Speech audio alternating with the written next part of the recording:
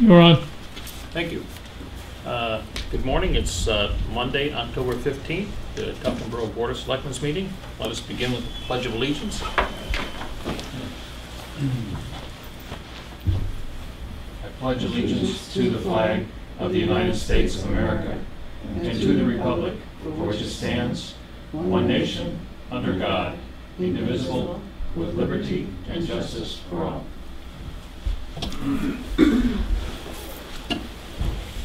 All right, first item on our agenda is opening of bids for the police facility design. And we have one bid, is that correct? Just the one.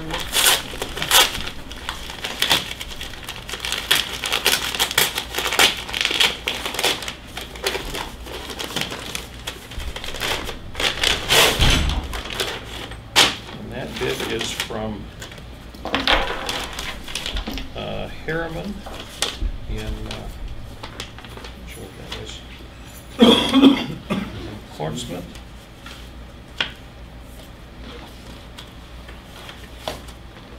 Yeah, lots of copies here. Let's see.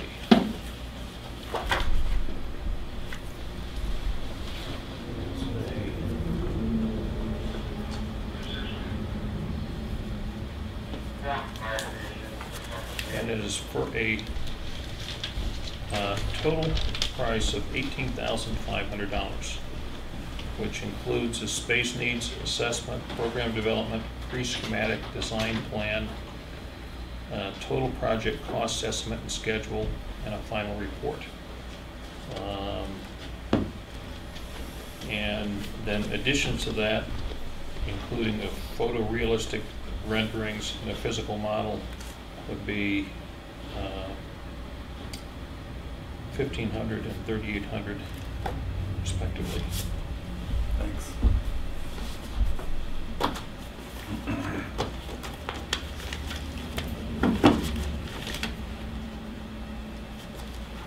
So again, that's So the bidding for this part of the project's over now? it is, right? Well, unless we decide we want to rebid it. We have one respondent, which is Harriman.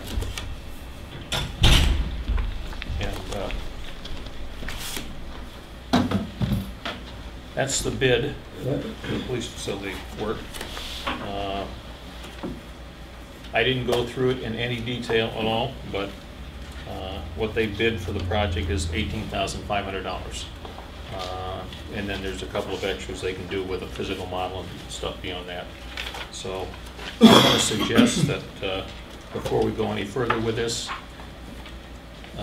we need to spend some time looking through it, making sure it meets all of the bid requirements, and then seeing where we go from there. So it would have been nice to have more than one respondent, but one is better than none, for sure. What is the name of the company? Harriman, Harriman, and they are out of Portsmouth.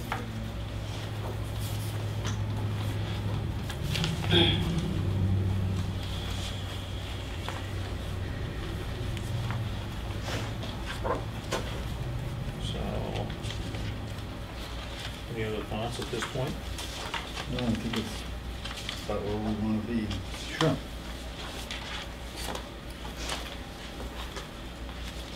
All right. So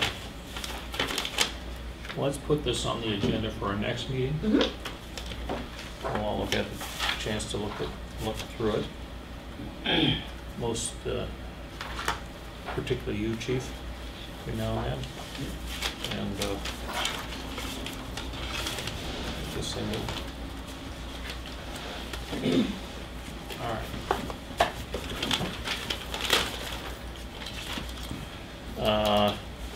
Next is public input.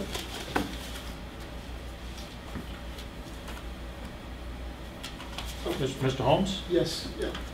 You want me to come up front? Or? Sure, come on up.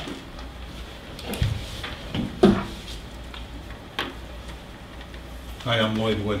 Boy, Bill Holmes, I'll meet you. Yes. Bill Markison. Have a seat. Good morning. I'd just like to, go over, the town attorney has been dealing with my attorney, and I feel as though there's been some gaps, information's been lost, or what my attorney gets emails from your attorney, and things I feel different than what's really happened. I'm up there cleaning it up, and I see emails coming back to you people, the information you guys are receiving, and it's saying I'm doing nothing, and that's not the case at all. We tried to put together an agreement as to the cleanup. I really think actions speak louder than words, and Jack Parsons has been up there a couple times, and he leaves with one thing, and then I know somehow it gets back to your attorney, and it seems different. I don't know if it's if you gentlemen would want to come up there at some point, if it's necessary, or if Jack is the final say. I don't know. I've been, like I said, I would appreciate some.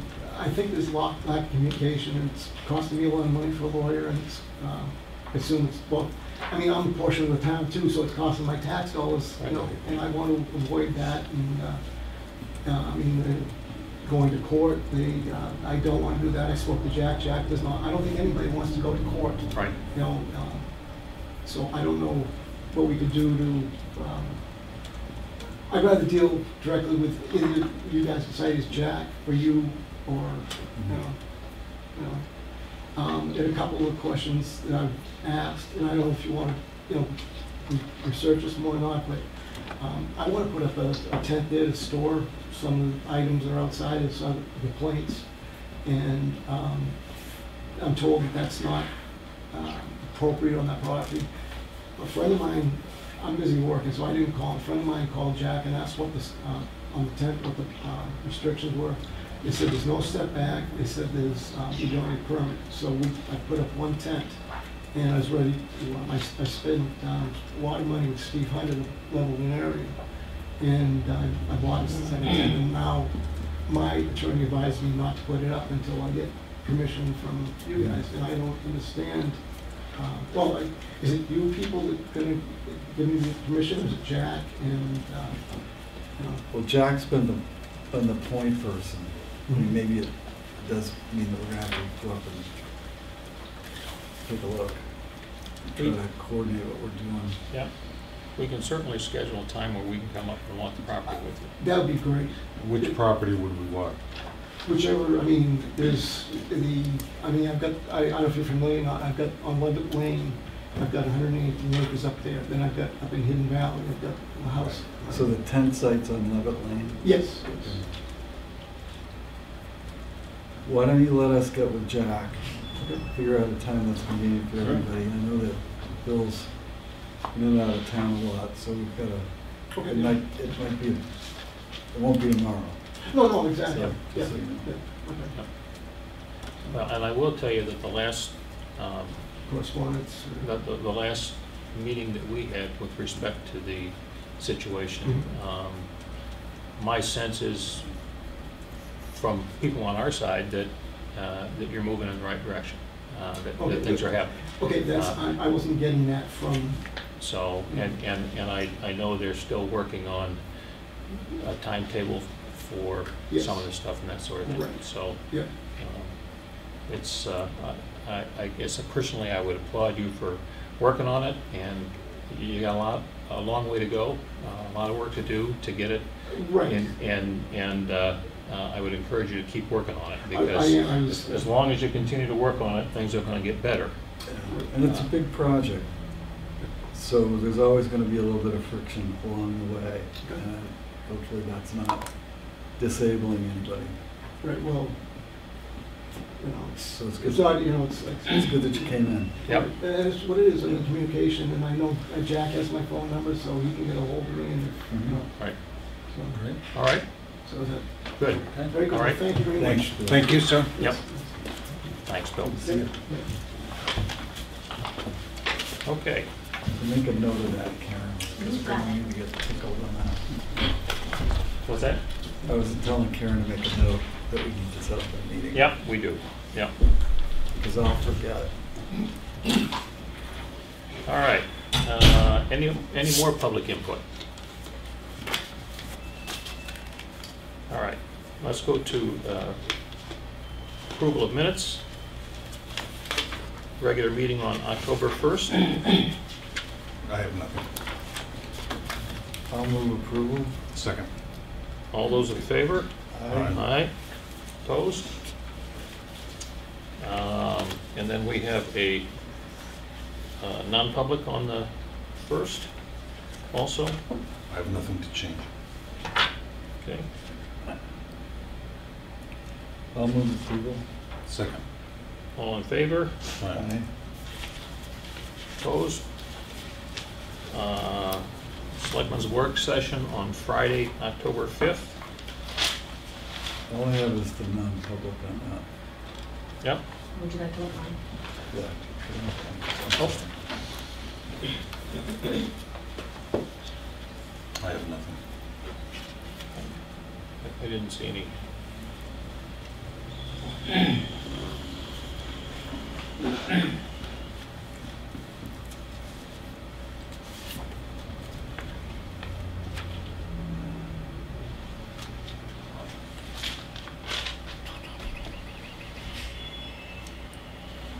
I'll move approval. Second. All those in favor? Aye. Aye. Opposed? And finally, non-public on October 5th. I have no changes. I'll move approval. I'll second. All in favor? Aye. Aye. Do we need to keep these sealed? I don't know. I think for the moment we should. All right. So.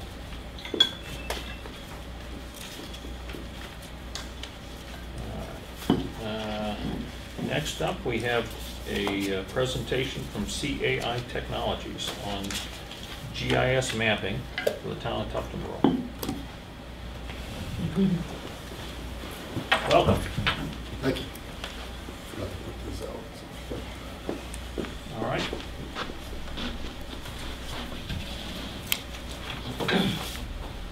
All along your hymnal. Hmm?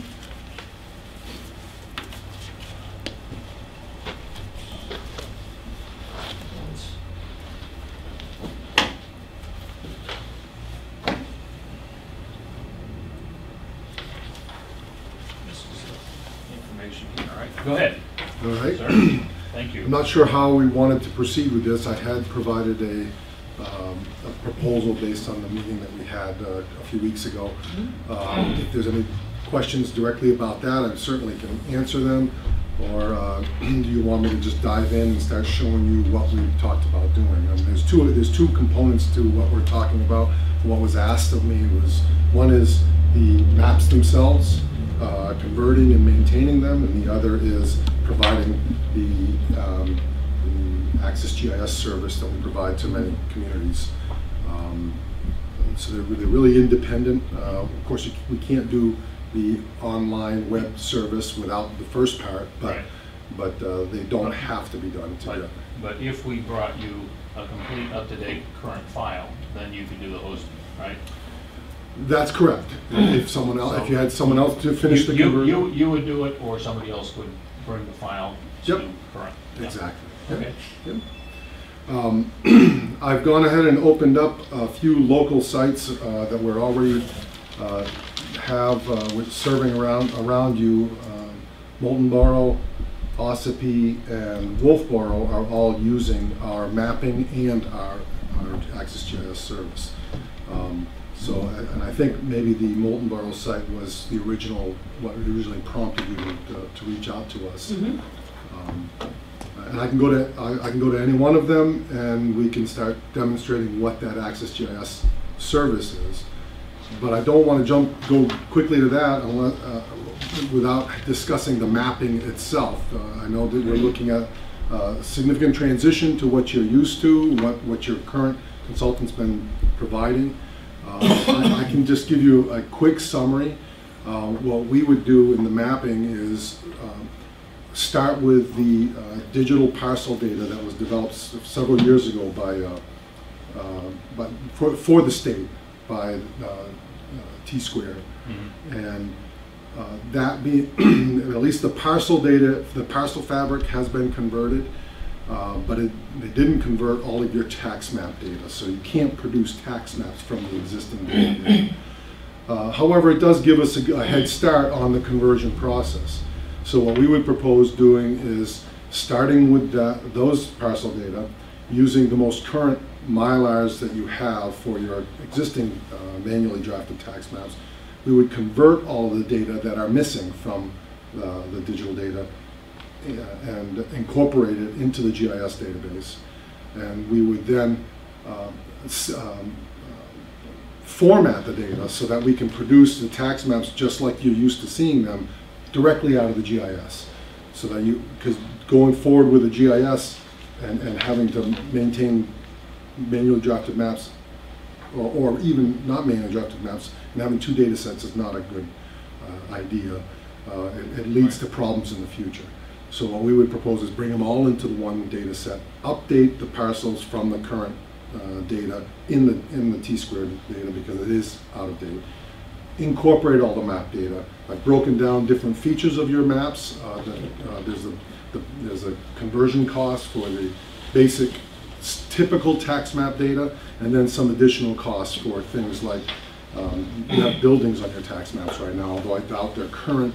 You may want those converted, street numbers, I don't remember everything, zoning, and zoning which is manually marked up on a set of maps for you right now, as well as current use and things like that. And this is Sue Weeks here that does our mapping, and some of the things her and I talked about too was she actually suggested maybe we don't even need paper maps anymore, right, Sue? And we kind of talked about that. So it's just something for the selectmen to kind of keep in mind that the people can just go online and print if you'd like and save the cost of paper. That's just something for you guys to consider. And she talked about leaving some things off the map, like buildings, just because of the congestion rates. Tell me about that. Well, that's a good point, and I don't want to lose sight of that. But one thing I want to just making them think about it. Yeah, but one thing, you're definitely when you convert, and particularly if you start using the Access GIS site, you're going to need, at the very least, less copies of the hard copy maps. But I want to assure everyone that when we convert the data, we'll be able to produce the tax maps just like, well, they won't look manually drafted, but they'll be just like what you had before. And that's important. A lot of companies don't do that. But if you want a successful implementation of GIS in your community, you need to be able to produce and provide those data that people had gotten in the past too, and not just cut it off and say, no, you can't have that anymore now because we've advanced the technology. Because there are some people who will make the conversion very quickly, some people who will take a little more time doing it, some people never will make that transition away from the hard copy maps. And if you can't provide what they're used to getting, they're going to be throwing grenades over the fence all the time, and it's going to lead to problems with advancement of your GIS. So we grew up, all we do is provide municipal mapping and GIS services. That's all of our clients. And I've seen many cases where communities have very good GIS systems, but it fell down because they couldn't produce what they produced in the past. So whenever we do a conversion, we ensure that you can do that. Well, have you found some towns who no longer want the paper? We have a handful of towns. We don't have any in New Hampshire. Oh yeah, we do have one in New Hampshire we don't deliver hard copy maps to. They may print their own though, I don't know. Right, my thinking is that I give the sets of prints that people want or that we're accustomed to, but I also give a zip drive with everything on it. And really what the town needs is they need an annual timeline. They need the April 1st information that they can go back to, and it doesn't have to be on paper. And I was assuming that people, once they got used to going online, they come in the town office and they get to look at these and use these, they'll realize how much more information they have than what's on the flat piece of paper. Right. So. Yeah, you're definitely right about that, but there, as I said, there are some people who want that tax map. For people that aren't computer literate, Mhm. don't know what a computer, have never worked with a computer, it could be extremely daunting. Well, I mean, And if you have having the, a set on the counter like we do now for Yeah. somebody to access, and have, just- and Karen or whoever is there can show them how to work it. 24 copies and, you know. And they can print copies, or you could put something on a zip drive to run to the mailboxes to get printed. And to your point, one thing, a significant impact of having everything available digitally and available online is, an example is your current use and your zoning. Right. That had, because of the amount of data, it has to be produced in color. Otherwise, you wouldn't be able to figure out what the map was saying. Right. Color maps are very expensive to produce. So you can this project includes delivery of hard copies, multiple copies, I think, of color maps of those. It may not be necessary, and you can save several $100s, maybe even $1,000 by eliminating just those prints, because, as I say, color maps are just expensive to Yeah, produce. just put them on a zip drive. Yeah. Yeah. And be printed as needed. Right, right. So the proposal, as I said, involves conversion, and then it breaks down some additional things, additional money for different items, and then a whole separate cost for our Access GIS web service that I would demonstrate to you as much as you'd like today. There's a one-time setup fee included in the proposal for the Access GIS site. Our standard setup fee is $2,500, but if we're doing all of this at once, we can reduce that to $1,500, so it does save you $1,000. If you choose to proceed with the mapping and not the GIS service at this time, you should assume that that $2,500 will be in effect if you choose to do that next year or something, the following year, whatever it is. One thing I'd like to add, Bill, for you and Chip and Lloyd is, you know, I don't know, I know Bill knows, but Mark Harwood was gonna work on updating from the state file to make us more current, to save money, but I wanted to let you know, I think it's been in emails with you and I, but they can do it from then to current, it doesn't matter, like, there's no cost difference. So meaning Mark wouldn't have to do any legwork. Right, when we do the conversion, we'll update all the parcels from your Yeah, maps. so I just And wanted- if we don't update the parcels, the conversion cost is the same, because it's just so negligible when you're doing all that other conversion work. Updating the line work that's already been done is pretty straightforward. Right, let me add to what you said at the beginning. I think it would be a waste of money to put the buildings on. If you're gonna get the satellite imagery available, Right. they're there. And it's the least accurate thing on the map, and it's the least complete thing. So it's, Yeah, so I think I quoted for buildings and street numbers, $750. You know, you could eliminate that. I Yeah, agree. I would recommend Why would you it. want to put out-of-date buildings on your maps? and, I mean, even when the map was first done, the buildings were the least accurate because it's done from interpreting aerial photos. Yeah. And what they see for buildings, they see shadows. So usually they're guessing And in where some the actual cases, side of the building in is. some cases, even when you fly in a snowless and leafless conditions, sometimes you can't even see the buildings Right. anyways. So many, I'm sure, were missing from the Right. original project. Well, the map was done 41 years ago. by a young lady. But, yeah, a child. And the buildings have only been updated if they've been surveyed. So there's a lot of construction that's happened, so. So this doesn't marry with the assessor at all? Oh, yeah, The the assessor assessors- would love this. You'll be able to But as far as zoom the- in, see They're gonna more. have everything And right there. I'll be able to show you how it actually, well, that's what a GIS Is this public access or is this just for the town? No, well, we've got this, what we're gonna be looking at is live. You could see it from anywhere, your home, Okay. Paris. As long as you have internet access. We're going, now, some of these clients, Wolfboro and Moultonboro specifically, both have staff sites as well. and that gives them functionality as well as data that are available to only municipal staff. And there's different reasons for that, and I can go to other sites and show you. Oftentimes, well, one thing to think about is this AccessGIS site is that it's really a town-wide solution. It's not for the assessors or for the town clerk. It's really has benefits to all departments. And one of the common departments that needs the staff site where they have more sensitive data would be emergency services, for example. And I can show you examples of that, and I can go to these staff sites because I'm God in these sites. I can get into any of them. You have the key, huh? I have the key, but they didn't start that way, and I haven't proposed staff sites for you. There's no advantage to setting up the staff site in advance. It doesn't save you money to do it now. But it's something that we could add later. Exactly. For additional functionality. Exactly. Exactly. And a staff site does not have ongoing additional costs. It just has a one-time fee, $950 to set up. And once everything's set up, I mean, let's say there's a 10-lot subdivision that comes through the planning board.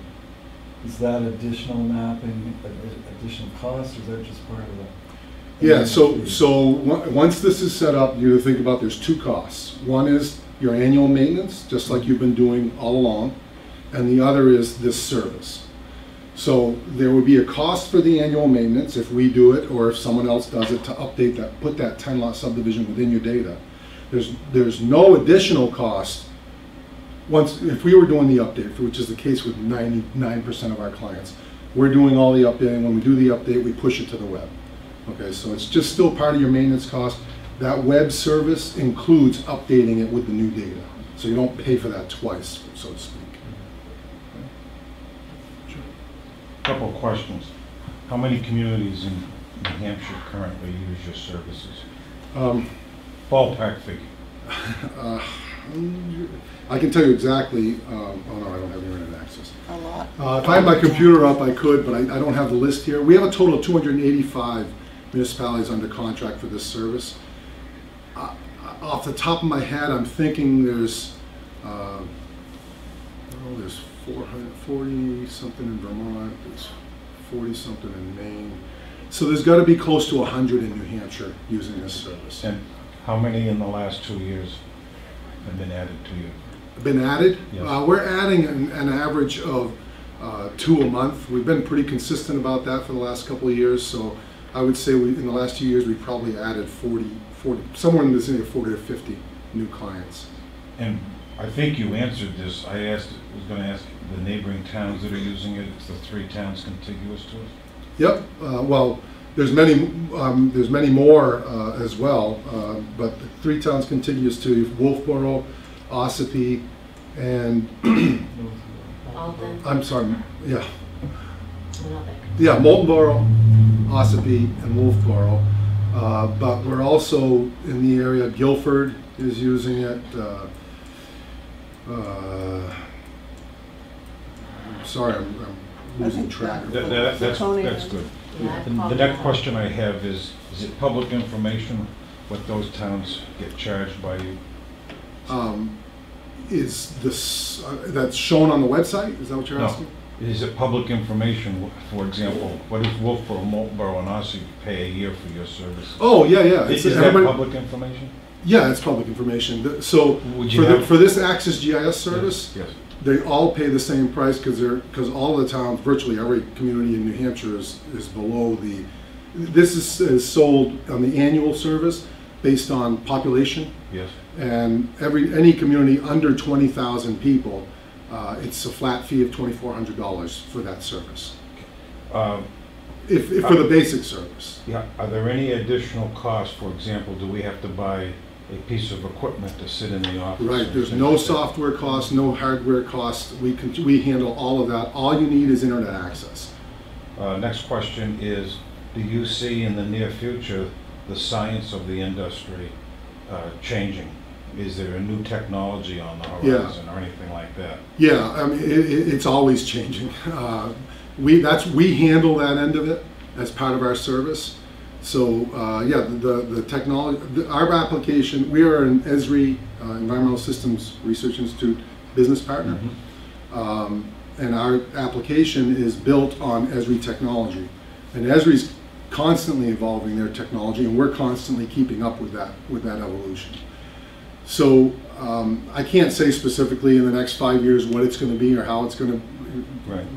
but I'm just not smart enough. But I can assure you that we've been keeping up all along, and we would continue to do that. And that's not part of the town doesn't bear the costs of that. You folks answered the question about structures. Okay. My thought is, and I'm not a computer geek, is go to Google and. Yeah, and I'll show you. It's built right into this site, so you'll be able to go right to the Google. What does GIS stand for? Yeah, I guess I jumped the gun. GIS stands for Geographic Information Systems, and in simple terms, it's simply linking tabular data, which is typically your, in your case, avatar you're using, your avatar database, to the maps, the graphic database, thereby making them intelligent. So that map 15 lot 47 knows that it's map 15 lot 47 and knows what else is around it and knows everything that's related to it. And I'll be able to update that as I do these. Yes, as you continue to maintain, this service includes you maintaining your avatar data like Right. you always have. You run a data processor and it updates the web with the new information you've added. Which is nice. And you'd have complete control over that. We don't even know it happens. Well, we do indirectly know it happens. I can show you how, but we don't have anything. The only thing you would rely on us or someone like us for still is updating the parcel data itself, putting the 10 lot subdivision in. Another question is there a timeline conflict? And I'll give you an example. Many of the things that we as selectmen do when it comes setting the tax rate and the budget time, there's the bay of fundy there. You go to call DRA and they got 4 calls in front of you type thing. So is there any service that you provide that, do you understand my question? No, I don't think I do. When you update our maps, do we have to stand in line with someone else? Oh, I see. You mean the timeliness of getting your Yes. updates done? Okay. We guarantee that once we receive your final data for the year, that is through March 31st of each year, because typically New Hampshire towns want their properties updated to April 1 of each year. So once we've received the final data through March 31st from you to do the update, within 45 days, you've got your update done and we've got it up to the web. Now that relies some on local staff. First of all, we got to get the data from you or receive the data from you. Secondly, when we do the update, before we finalize everything, we send a set of PDFs for review. And we ask you to review them and let us know everything will look okay to you. Yes, we'll finish the update. If you don't respond, it's 30 days. After 30 days, we just finalize it. So we're just going to go forward. And finally, the last question. Is there anything that it doesn't do? Yeah, it doesn't spit dollar bills out for you or anything like that. For example, all of these communities, have there been a number of communities that wanted to do X and just don't have the technology to do it? There's always some little things that they'd like to see happen that aren't built yet. So the question becomes, is it worth building this tool? If we do, is it just going public, or is it a fee associated with that? So I can't say there's anything it can't do that I can think of off the top of my head that we've been asked. There are some things we've been asked for that it doesn't do yet. One example is just last week is in one of the meetings, the road agent for a client, Weathersfield, Vermont, wanted to be able to, because he's doing a lot of reporting for FEMA right now for some stuff that happened, he wanted to be able to overlay topo data, but beyond just looking at the topo, he wanted to be able to calculate slope. There's no calculate slope tool on this site right now. But boy, it's a cool tool. When he brought it, it's the first person who's asked for something like that. Excellent. That goes on the list, and we decide, okay, how are we going to fit building this tool into it? So new tools get added. That's in large part from That's FEMA. exactly what I was asking. So, Yeah. thank you. May I ask a question? Sure, Okay. absolutely. Now, it's been a couple of years since I've been looking at the Wolfboro site, but my recollection is you see a picture of a house, and then you see the tax information. So Sue, when you're talking about eliminating buildings, is that what you're talking about? No, Okay, what are you, I'm talking about this has layers. You can look at a layer, just like he's showing right here, which is the terrain, I'll say. It's showing you some elevation, and the roads, and the water features. Then you go to another layer that shows a lot more. And you enlarge it, you keep clicking and enlarging it. And you see the parcel, then you click on the parcel, you click on that parcel and you get this that he's showing you now, that shows you the house. And then you can go and you can pick different views. You can look at the satellite view. You can zoom in on that, you can see the house. okay, so, That's what I'm saying, so so, you're saying there is a layer that shows buildings, but you're saying they're just kind of shadows. no, they're satellite imagery, just like on But Google the Maps. satellite imagery already does that, is what you're Yes, that's what I'm saying. saying. She's saying not put them, You don't see put them on the, the you see the PDFs, right? building there on that?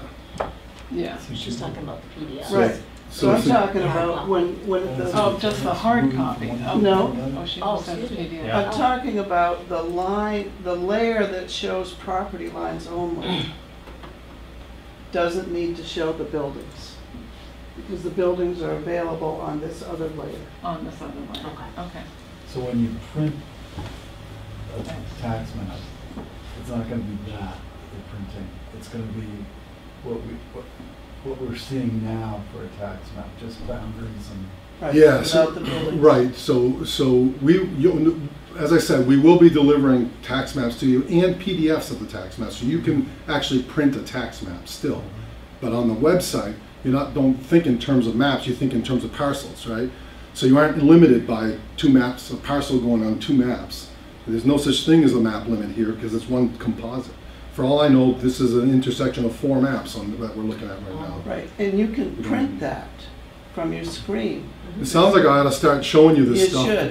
so we can, Yeah. Yeah, why don't you just jump into the demo, show us some of this stuff, and that'll probably generate some more.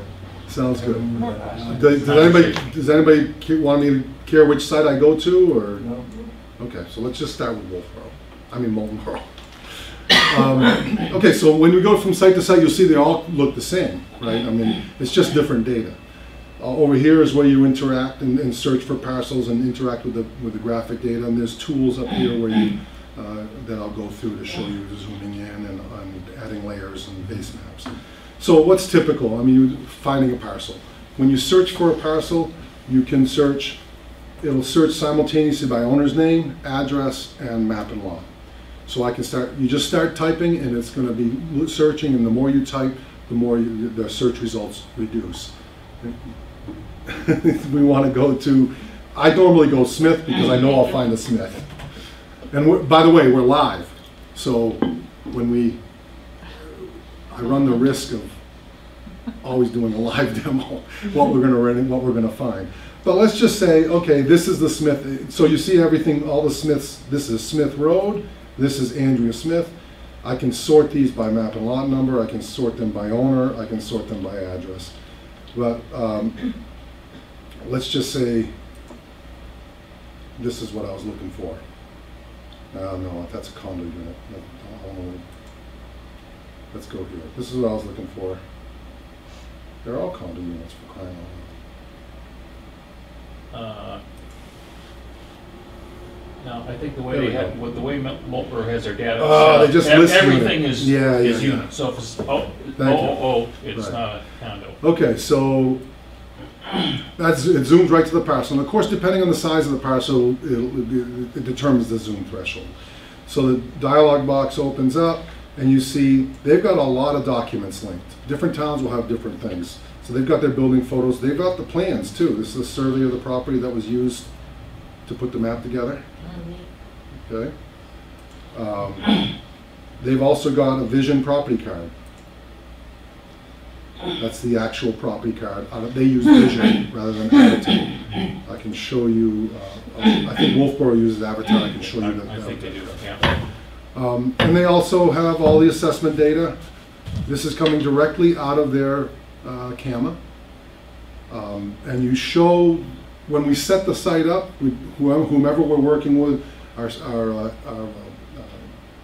staff will work with which fields you want to show. Most towns just do everything, it's all public information, they put everything out there, but you can pick and choose which fields you want to show. Now, on this layer, these buildings, are they from the original Molten Borough tax maps, or are they from the satellite? Yeah, so these buildings here are from when we did Molten Borough, we did a new mapping project, new flight, new planometrics. So these buildings are from planometrics. They have since been updated from the original mapping on an annual basis with the buildings. The way we do building updates, the client provides us with sketches from their CAMA database of every new building or ones with additions. They provide us those sketches, and then we use the imagery. Once the imagery catches up, we use the imagery to place that building and put it in. So if we don't have you do buildings, then it wouldn't show on this layer. That's correct. It And would I can just go be in and show the you. boundaries and the roads and the water. But if you go It to would the, be just like that. yeah, and so if you go to the, satellite Yep. imagery to see the building. That's where you'd see the Okay. buildings. Okay. Can I ask a question again? So those individual pictures of buildings, They're still there. That's from the Yeah, tax card. that's from the those are tax already cards. there and they Yeah. would update them? Exactly. Yes. They're coming. That's coming. Building photographs. The way I'll refer to them to differentiate between the aerial imagery. Okay. Those photographs are coming directly out of the CAMA database. So if you update those photos, that's what will be From the shown. assessor, Mhm. The assessor. Okay. right? Okay, so that's really simple. You can search for a parcel. That's obviously a very common tool. Before I leave this search tool, I want to show you that there's also a. So, Sorry, go ahead. can you go back to that place you just was? Yeah, you're going to see me use these tools. Okay, on the left where it was listing you took out buildings from our checklist. Oh yes, the layers. Yeah, okay, it says, no, go down to the bottom. It says soils, and I'm not, yeah. Soil, okay, that was not checked, I see. Right. So I'll get to that, but you can turn, all these layers on and off as necessary. So these are the tax map layers right here, the property map. But all these other layers, if they're available for your community, they're included in the site. And we'll keep whatever layers there you want. And you'll see, for example, Wolfboro has many fewer layers than Molten Borough has right now. But I can turn on the FEMA data, and I can see how. Must be a cliffside there or something. So there you see FEMA data.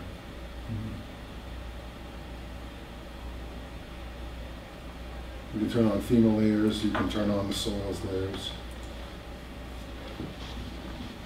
Yeah, thanks. And it's point and click, and it's important to understand, when we build this is typically intended to be open to the public, because it helps reduce traffic here, better serves the public, and less interruptions for your staff. So it can't be complicated. It doesn't do you any good if someone's calling up and saying, hey, how do I? This is a very, couple of clicks to get to anything if we try to keep it as simple as possible. Okay. So let's go back and say I've selected this parcel.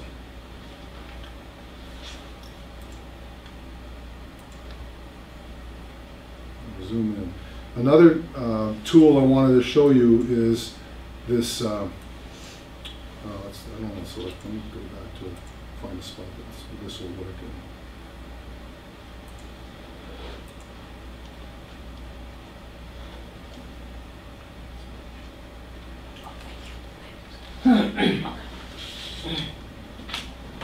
Hello?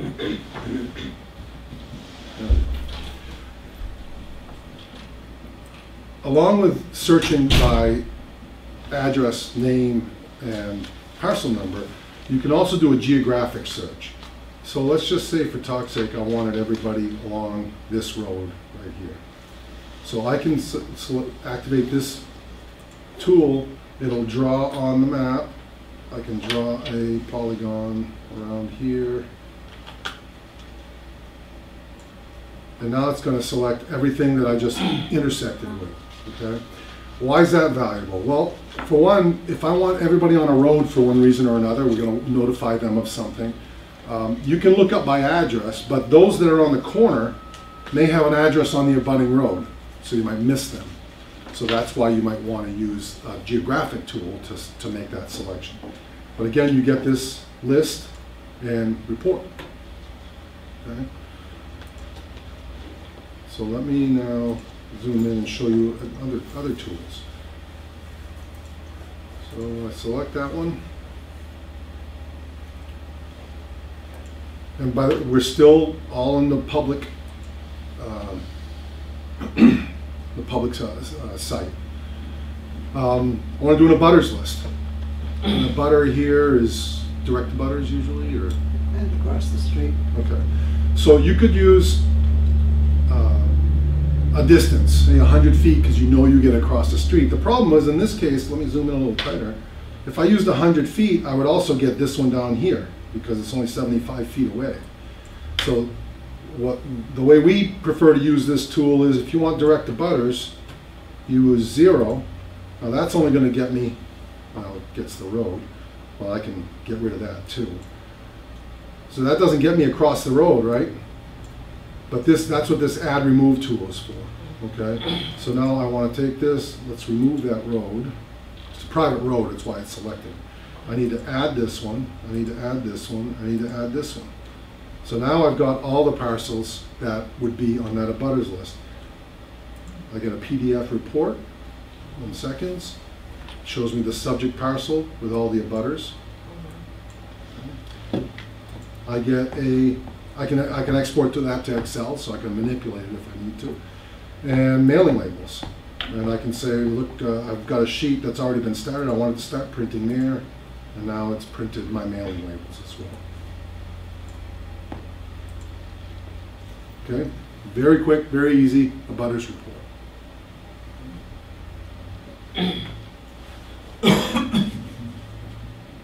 Move on. I already showed you layers. We will already turn some on and off. But one thing I want to show you is, you see as I zoom in and out on this, different data come up. And those are zoom thresholds we set, that if you're zoomed at this point, now the tax map data is going to come up, okay? If I'm zoomed out here, it's not, because it'll get too crowded. These numbers are dynamically labeled. You can't see if you zoom out too far. Problem is, finding a zoom threshold that everybody's happy with is impossible. So the way we resolve that is, we created this layer that says tax map text visible at all scales. So now I can turn that on, and I can have the tax map text. I said I can have the text, there it is. I can have the tax map text there. So when I zoom in at a different level, you'll see it'll always remain, even if you can't really read it. Okay? But you're going to find some points where it's still kind of legible. I still want it on. Okay? Turn that off. The other thing I want to show you here, you notice the parcel lines, 2018. So the map data here are current to 4/1 of 18. We've already done the update and uploaded it. Also, this I here, if I hover over it, so the last time they ran, remember I said there's a data processor, so when you enter the data into Avatar, you run the data processor and update the owners' names. Last time they ran it was August 16th. So you know how current the ownership information is. And that's valuable too. Maybe your planning board is using the data and they want to make sure they've got the most current data for the butters and all that stuff. They may look at that and they say, hey, would you please run the data processor, just because we want the most current, just in case we want to have the most current information up there. And for the public to see that, obviously. So it looks like they're about due. They probably do it once a month when they process their deeds. All right? So there's all kinds of layers you can turn on and off, and I can show you more of those things, but it's just, we've already seen turning the different data on. There's drawing tools. Oops.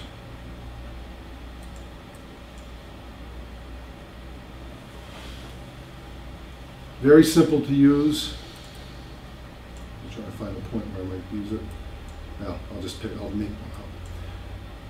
So I can say here, I want to create a point. I want to make it red.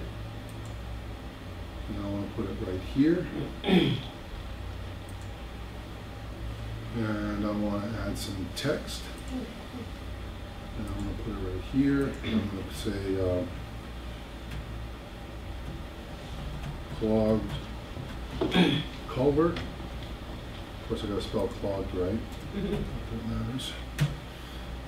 And I want to put an arrow there. And now I want to print this map to PDF and email it to my road agent, so we know someone noticed that, and we just go out and maybe clean out the culvert. Easy to use communication tool, drawing tool. One of our clients had some centennial, I don't remember what it was. They actually used this to create a parade route, label some points along it, created a map, and posted it on their website so that the general public knew what the parade route was that was going on. So it's a good tool also to turn on the imagery. If we were to find, it's going to be hard to find because we're just such good mappers, but someone may come in, now that you can see the imagery in the background, let's just make something up here. Someone may come in and say, hey, wait a second. Now this is all surveyed, so it's not realistic. But someone can look at this and say, hold on a second, that's not how my property line goes. My property line is way on this side of these trees here, or something like that. More eyes seeing the data means more feedback on making corrections, means maps getting better all the time. We love that. Fixing that is part of your annual maintenance service. It's included with reading your deeds and with plotting your plans. And any problems that come up throughout the year, it's all part of that service that we would deal with and fix for you. So this becomes a very good tool for helping improve your mapping. Here's a good example. That's probably not accurate. It's not likely that their driveway goes onto the next parcel. I won't tell you. It happens more often than. Well, yeah, in some cases, but these look pretty new. these buildings, and guess what? I can look at this. I can say, I wonder, is that supposed to be like that? Let me see. I got that. Oops. I want to go to documents and links. Let's look at the plan. Does that show the building, the driveway? Well, unfortunately, it doesn't. But anyway, so you get more data available to your review. Yeah, go ahead. Could you have a layer that would be useful, especially for the Conservation Commission, to show what land is in conservation? Oh, yeah. Well, I have a layer for you. For Steve. If we, is it on? Is it on the? You got current use. They got current use, so similar. So they had us actually go through and map their current use. So it's not just the parcels that are in current use. They wanted to see what the limits of that current use is. So I got to zoom out to find them now. So let me zoom in here, and you can see that we have mapped these areas. So this shows the portion that's in current use, and of course the portion that's not, around the buildings. Okay, so we can create layers and map any layers you want. Sometimes we have clients that just have a symbol, conservation easement, CE. And there's a conservation easement on that parcel, or whatever the case may be. But you can go to the granular level of actually mapping out those easements as well. If you have them mapped on the maps already, then the conversion will capture that. Right, and we have the types of current use. Oh yeah, that's right.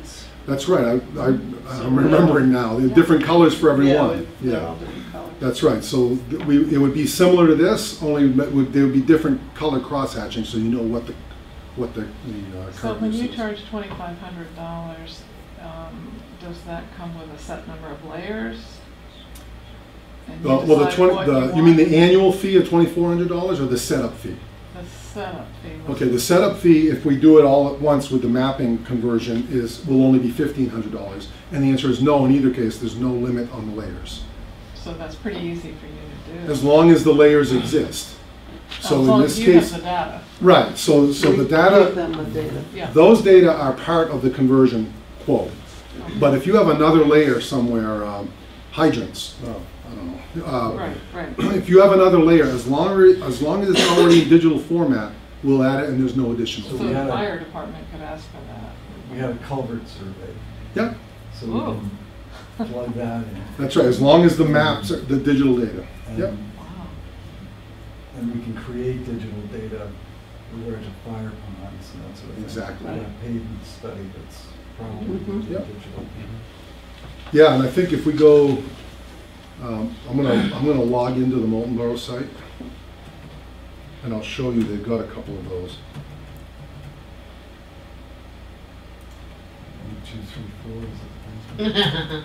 Password. I think the planning commission, when they do those studies, they use GPS to locate the culverts and everything. So Perfect. yeah, They do, those, yeah. those Right. could be dropped right in. Exactly, so Great Lakes region. the only time, if you didn't have the data already in some digital format, and you wanted us to go out and collect it, of course, there'd be a fee for that. But if the data already exists, or someone creates a data in the middle, data set in the middle of the year, and you want them added, there's no additional cost to it. Back up. When we update your maps annually, there's no additional cost to add those layers then. If you in the middle of the year, you just can't wait for have this layer added, Oh, then there's a one-time flat fee of $250. Whether it's one layer or 10 layers. It's not 10 times 250, it's $250 for whatever layers you want us to add. If you wait for the next update, there's no fee. Getting a phone call, it's up the red bell. Yeah, so that's a good thing I wanted to show you. So whenever we create new functionality, this will come on. So the system knows that this computer hasn't been to this site since we've released that. oh, So if you click on it, label parcel. Using the label tool, click on a parcel to label it with owner name, address, CAMA ID. Okay? And then there's a little video that'll show you a demo on it. Okay? And then if I go away, turn that off, you see it goes away. So next time we release some tool, now we're on the staff site here now, so that's a new tool on the staff site available to everyone. If it's a new public tool, like say we do that slope tool and we put it on the public access, then that red bell will be ringing because you haven't been there since we released that tool. Okay? That's how we notify users that there's some new functionality. So one thing I wanted to show you about this too is that I showed you the drawing, a little bit of the drawing tools, but there's also measure tools, point and click measure tools. So now I want to calculate how much of this parcel is in current use. I'm not going to be real careful about this, but it's very simple. Go around. You see I'm not lining it up perfectly.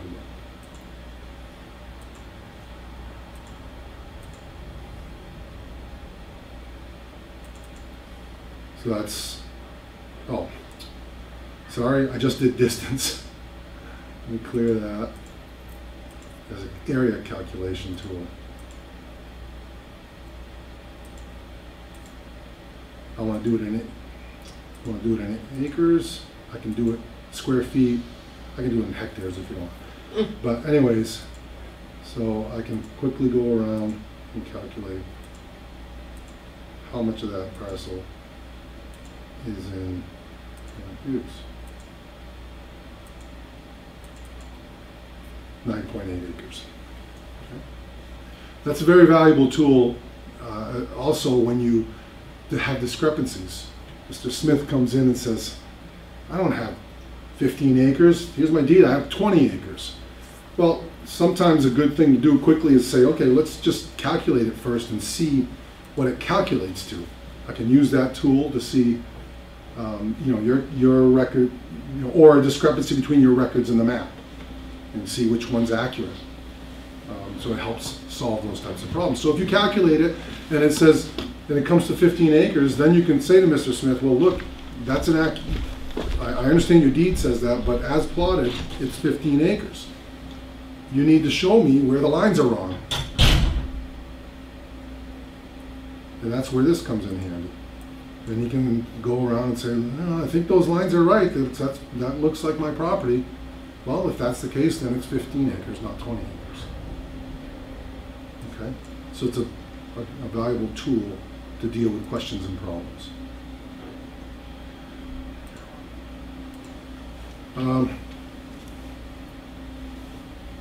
So I logged into the Moltenboro site because I wanted to show you, see now there's staff. All these layers are available to staff, not to the public. Okay? Part of that is because they acquired 911 data from the state. The state does not allow redistribution of those data. But they needed it for their internal purposes. They released it to the Board of Selectmen, and they chose to put it on a staff-protected site for their internal use. They also have their snowplow routes there. I think they have, yeah, their RSMS, road surface management. Yep, that's the survey that we're doing now, right? Yeah, so they added that layer in, and you can see what these different colors mean on the RSMS. So all of these things you do, all of these projects you do can be mapped and can be of value and easily accessible.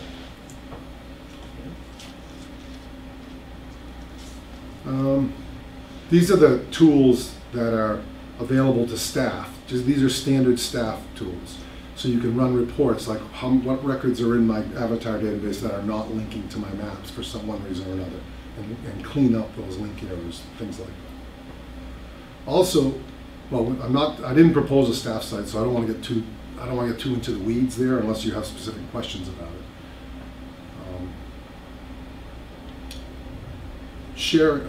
Okay, so we've been turning on and off base maps. All of these Esri base maps, because we're an Esri business partner, come along for the ride. So you've got Esri imagery, and it gives you a little information, fetching imagery date. So that imagery is from April of 16. Okay. Local imagery is really the state imagery, and you've got 2006, 2010, 2015, and as they do more imagery, we just keep adding those layers for you. Sharing. This is a great tool. I'm sorry, let me go to areas of interest first. Different towns have different areas of interest. Moltenboro only has a couple, so they want to quickly go to Lake Kennesatka. So you don't have to search for it every time. The town offices. Also, sharing. So I'm looking at this, and I want another person to see exactly what I'm looking at.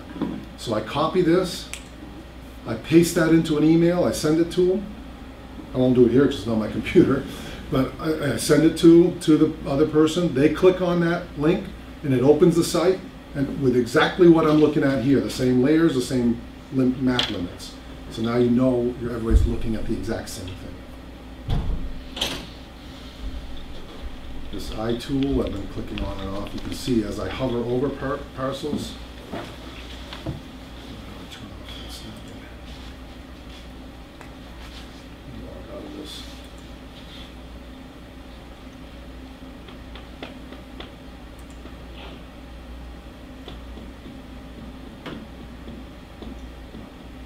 So now, as I hover over, I don't have to click and open each site. I can see who owns different parcels around there. Trash, zoom in and zoom out. Zoom to my location. That's probably not a lot of use sitting here in this office at a laptop. That certainly wouldn't be sitting in Tuftonboro, in the Moltenboro site. But the real value of that is this application runs on your mobile device. Okay, so for example, I was telling you about the staff site and having data. Let me just show you.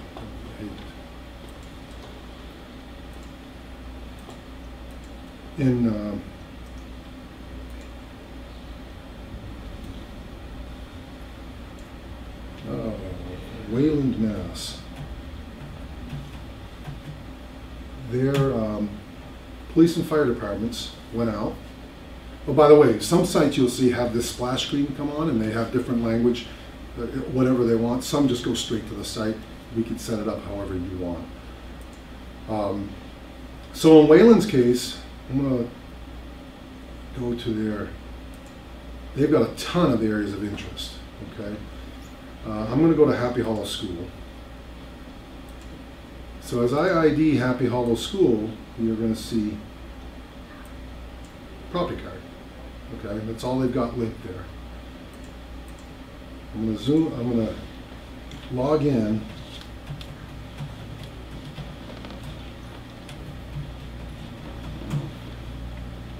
And now when I ID that property,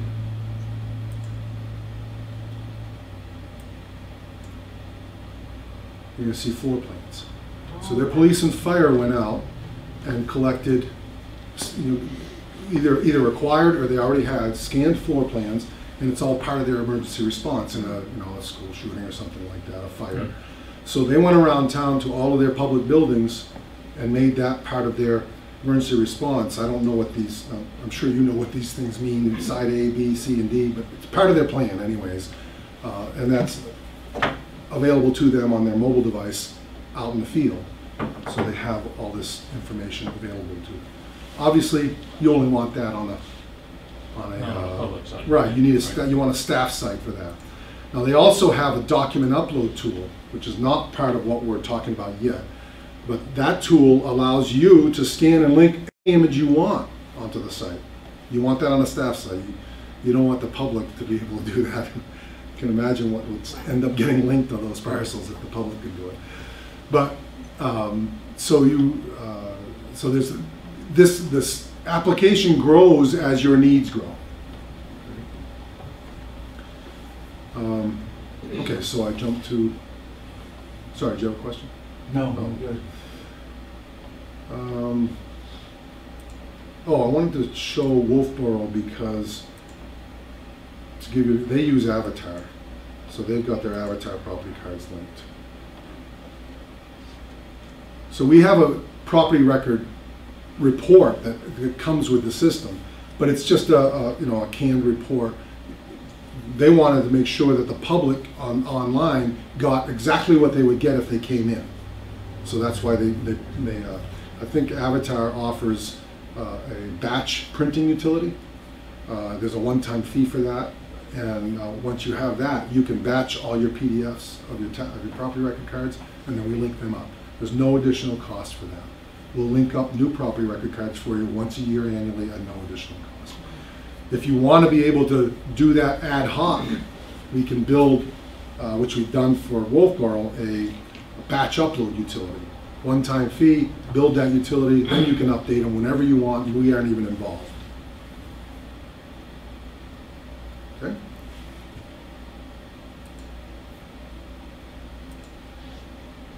Going down, so the zoom to my location, well, that's what I was just talking about earlier.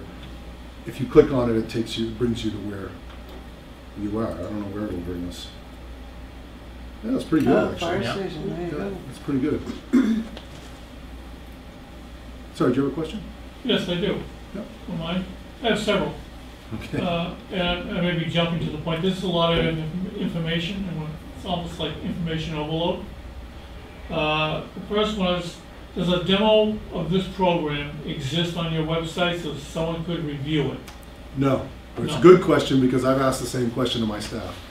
Okay, so the next thing, does your company provide a class to go to for the program, and is there a cost with it, or you just provide an instruction manual? Yeah, I can show you the instruction manual. We will typically, when we install a site for our new client, we are willing to come at no additional cost, and with the various department heads, we try to get everybody there and go through the site and show them all the tools that are there, but not to the general public. However, I can show you down here this help tool. Okay. There's you can go through a feature tool. It takes you through each step, right? And if it doesn't help me, and I don't understand, can I call you? You can, absolutely, but there's also a documentation. So that produces a PDF that's interactive. So I can't remember how to do an abutters list.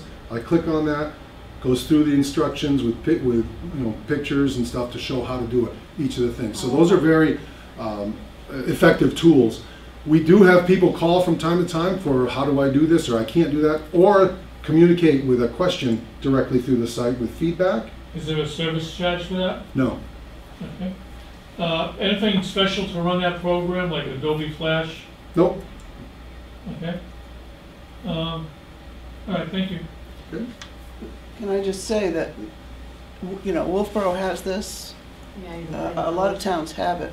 Yeah. So you can go just on the internet and plug in Wolfboro, New Hampshire, go to the town website, click on the tax maps, open it up, and start playing with it. And you'll see it's really, Well, really this is the first user-friendly. time you're involved in it, so you know all about this. Well, I know. Yeah, okay. But that's how I figured it out myself. Nobody has given me a tutorial, and I'm not really a computer person. Well, when somebody watches this on TV, on this tape, they may have a lot of questions Oh, too, yeah. if they're interested. So they can call Susan Weeks. Should be a problem. Well, you certainly can contact us, but I would encourage anybody to just go to the different sites, and you can't break it. Just play with it. It's point and click. There's nothing. We work really hard to make it pretty intuitive. Does our assessor know all about this? Avatar? Oh yeah, we've linked. We work with them to link data often. So Okay, yeah, they're well aware of this tool. thank you. I don't want to waste a lot of more of your time. I'm sure you're busy, but I do want to show you one more thing. And I'm happy to show you even more. But we built in people who have ever used Google Street View. Mhm. We built this tool here. We built it right in, so you don't have to go to a separate site. So now it opens up a window, and see that blue arrow, and it's showing where I am. And as I move up, or in this case down the road, it's showing me where I'm moving to. It also is showing, as I turn, it's showing the direction I'm looking. It's built right into the site, so you don't have to go to open up another site to get to that. We also have bird's eye oblique imagery, but there's probably not any available. I don't know. Yeah, that's really available in more urban areas where you can see and go around the site.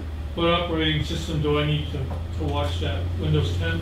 No, all you need is that internet access. Doesn't matter what you're running. Okay. And the last thing I want to show you, the last thing I want to make sure I show you without missing it here is, let me turn this on. I turned on zoning. I'm going to turn off the imagery just because it muddies the waters.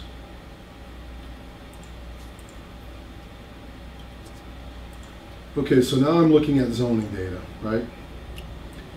I can drill down and see what the various colors mean, okay? And what the overlay hashes mean. But I also wanted to show you that if I go to print, when I print this map, I can just print a quick and dirty map, okay? Just what I'm looking at on the screen.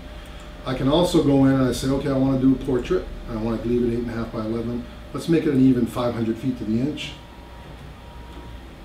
I can put in whatever map title I want, and I want to show the legend. So now I print the map, and what it's going to do, it's going to set up a professional looking map that you can include either by Probably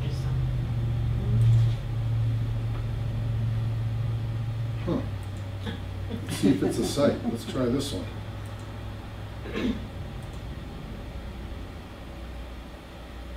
See what I mean about the live demo stuff?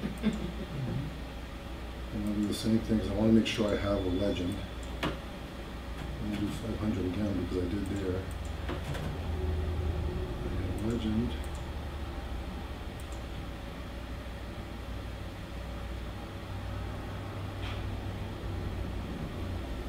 Takes a minute because it's building the map with a border, legend. Takes a big minute. There we go. So now you see, it has the title I blew in there, scale bar. It also has groundwater protection area. It tells you what those colors and lines all mean. So the legend comes through, and it's only showing what's on the map. So it's not showing all of the legend of the zoning, only what's on the map you've got. Or as I said, you can just do a quick and dirty map. It'll print quicker if you don't ask for the legend and all that stuff. What bothered me here? Let me try this again.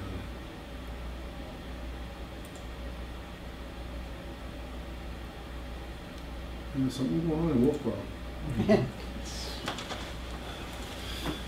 I'll have to look into that. Any more questions for Franco? All right. Good. Any questions come up, don't hesitate to reach out. I gave you my card. Feel free to call. And we'll take it from there. All right. Thank you. Thank you. Thank you. Thank you all very much for your time. I appreciate it. It's a whole nother world. Well, you see why I say, what do you need paper for? Right.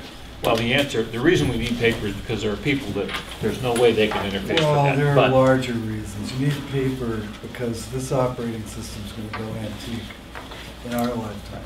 So you always need some sort of paper backup. Paper doesn't go Well, bad. you need some sort of backup, that's once a year for your tax map data. All right. Yeah, on that subject, I don't want to lose sight of it. When we do your updating, the town owns all data, and we will deliver an updated copy of your data every year, digital copy. Thank you. Perfect. Thank you, sir. Travel safe. Thanks. Thanks for coming in. Terrific. Thank you. All right. Warren. So while we're waiting for Chief Thompson, Yes, he's on inspection call, so Chief Shigori's gonna come in. yep, all right, let's, I do have his write-up if you'd like, Chief Thompson. yep. Signature file, we have a letter of thanks that we previously talked about for Officer Cook.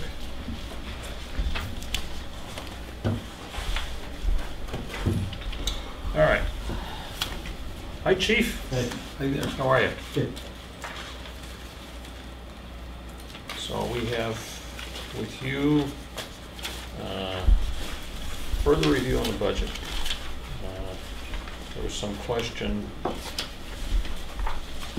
about the numbers after our last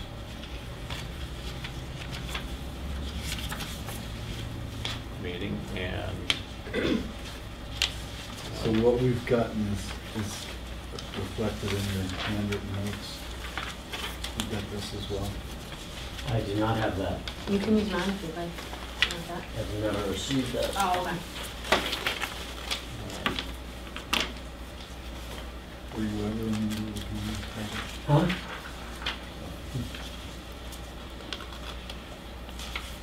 How did this change? Was it just the payroll that changed? You folks did payroll and you changed, was it, I don't have to look it up. You changed two numbers, was it overtime or on-call? On-call, right? And then when you voted on a grand total, it didn't match. So we had to just have you all right. make an edit, but Selectman Wood also did a spreadsheet. It seems like it might, I don't know. There's a if problem with it. Yeah, I don't know if it all The blends. 50,000 doesn't work for that price, that salary. Okay. So that's still wrong? No, that's not wrong. It's what we voted on. Right. Well, that's what you voted on, but it I, doesn't, I, I guess to say, it's not what, well, the problem is it was 16,1, which is 25,17, it doesn't work out to 50,000. You consider 50,000, but that's not the 25,17 an hour that was I, filled out. I watched the tape. What I said is, it's going to be some time before the new officer is on. And I said, let's round it off to 50,000. And the last thing that was discussed by us when we voted on it is, Well, what did the chief want to do? What was your preferred number? It should be in that, Whatever number you want, I'm just telling you, it's not 16-1. Zero? It's not 16-1, it doesn't add up because it's 53 weeks, so it's not 25.17 an hour. it's on department head request, I think it was 58. It's gonna be like 20, It's in the I think it's gonna be department. around 23.50 an hour.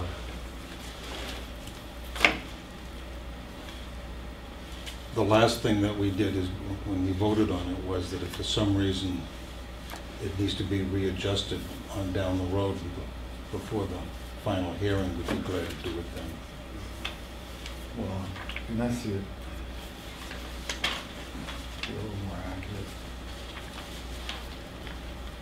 In So my, this is a- in my notes, I put 50,000 with an asterisk. All right.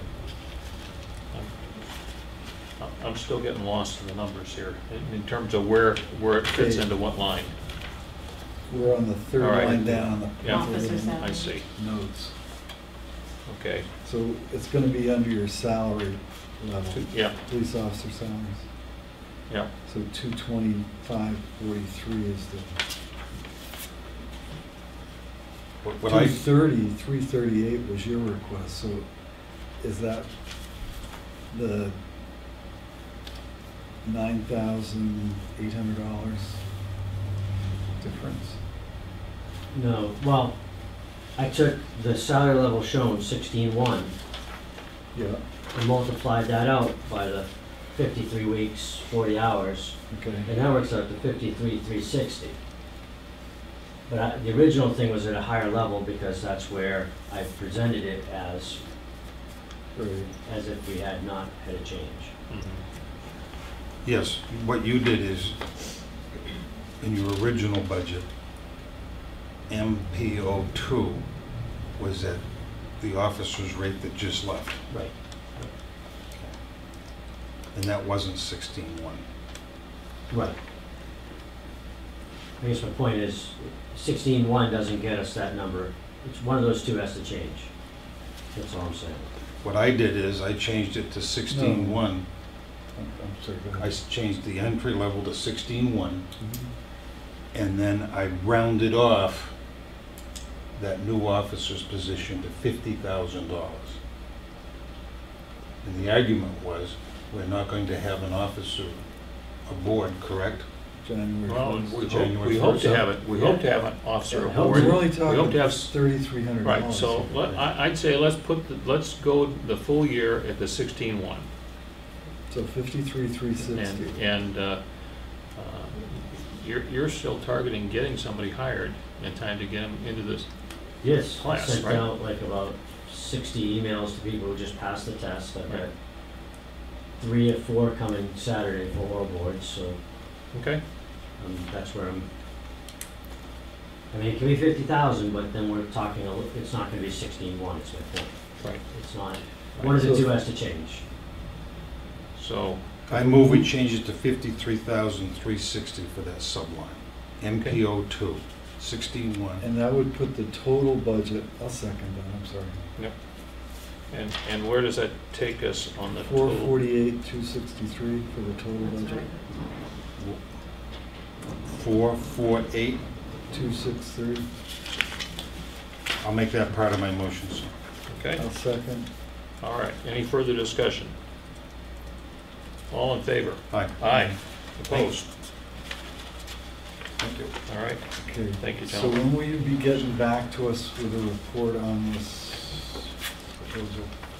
'Cause we should, that's in We're this. meeting, our next meeting, we're talking about our next meeting, right? Yep. Okay. We're gonna, it's gonna be on our agenda on the 29th. Next Okay? week, So between now and then, I'll have something to you. we would like you to review it. I'm gonna try and take some time and look through it. And as a group, we'll sit and I flipped through it while I was waiting. Yep. And I recognized a couple other projects in there. Atkinson and Raymond in particular. I know I talked to the Atkinson chief, who has since retired, and the Raymond chief, I can certainly get a hold of him.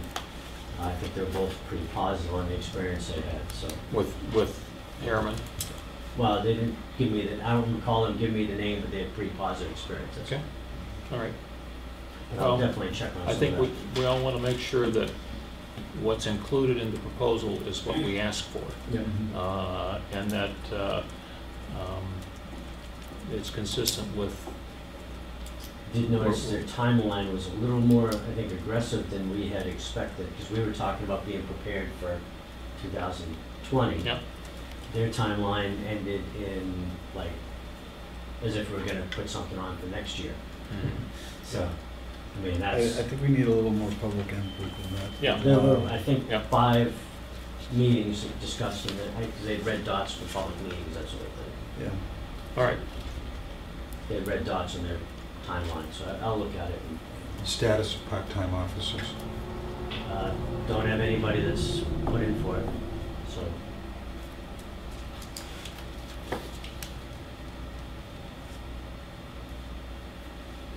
Have you contacted anyone? Nope, I haven't contacted anybody. I know a town not far from here had their sergeant leave, and they hired a part-timer for 32 hours a week. Does that make sense? It makes sense if somebody, I put ads out, I put feelers out, if somebody, I mean, it's not, I haven't been secret that I'm looking for help, so if somebody Oh, so so moved. so the people, the names that I gave you, they have to come in and see you, rather than you pick Well, up the I mean, I talked telephone. to one of them and he knew I was looking for help and he hadn't said anything, I didn't know he was interested until you said something. I mean, I've had that conversation with him that I need, looking for help, so if he was interested, I think he would have said something then. Okay. So, I mean, certainly I'm not averse to talking to them, but I mean, it's also been, I've also been pretty busy with stuff, but and I don't feel comfortable talking to them while they're at their regular job, if you will, I don't think that's That appropriate. makes sense, yes. So, I gotta find when they're off duty and the right, when I have time to. But I find it kind of surprising if they came to you that they wouldn't come to me, especially both of them know we're short, so. Well, it was friends of theirs that came. Oh, okay, all right. Got it. so what else is going on? Well.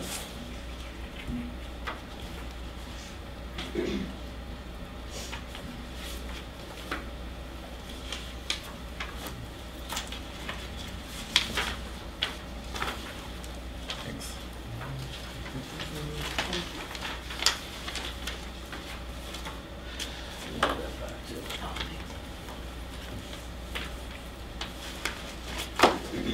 Seem to have been a lot of call-outs in September. Between suspicious activity and alarms, Yeah. And the alarms are fire alarms or Burglar alarms. burglar alarms? But no burglary happening? No, it's possible, it's either a couple things, maybe the motion detectors, I think almost every one of them is internal without a door going off, so it's Nice. probably either like something that's moving in the house, like maybe a spider web, or it could be critters. or a squirrel, yeah. Critters trying to get in for the winter. So it'll be any, Yeah.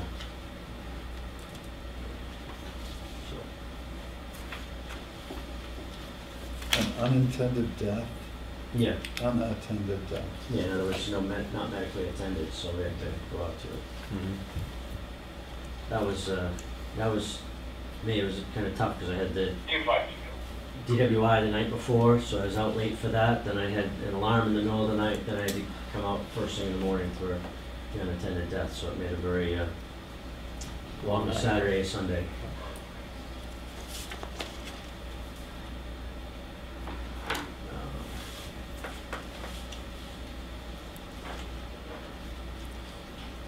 Can your secretary do the statistics for September? I'll have her work on them. Right. I have something, I think it's complimentary. You aware of this in the Conway Sun? Yes, I did see that. You want to brief us on it? Well, we got contacted by the Attorney General's office on a person that was, we were looking to arrest a Frank Mansfield of Conway, but he was staying in Tuftonboro. It was a case handled by the Attorney General's drug task force for the county that we worked with. We worked with Wolf, they thought he was gonna be in Wolfboro, we ended up finding him in Tuftonboro. We did a felony stop on him with Wolfboro, he was arrested, and we assisted with the search warrant. We weren't securing the house, they did the search warrant we made sure the house was secure and safe before they entered the actual execution and collection of the evidence. But we weren't involved in the actual investigation per se until the end. I want to compliment you and your department. This was an investigation according to the public record that involved neighbor police departments, February through September. They purchased over 51 grams allegedly of cocaine from this gentleman, invested over $3,600. Found 2 AR rifles and handguns in a residence in Tuftonboro. My compliments to the police officers. These are dangerous felony stops, and they put their life on the line. The gentleman was arrested on 8 counts of cocaine, sale of cocaine, possession with intent to sell, all Class A felonies.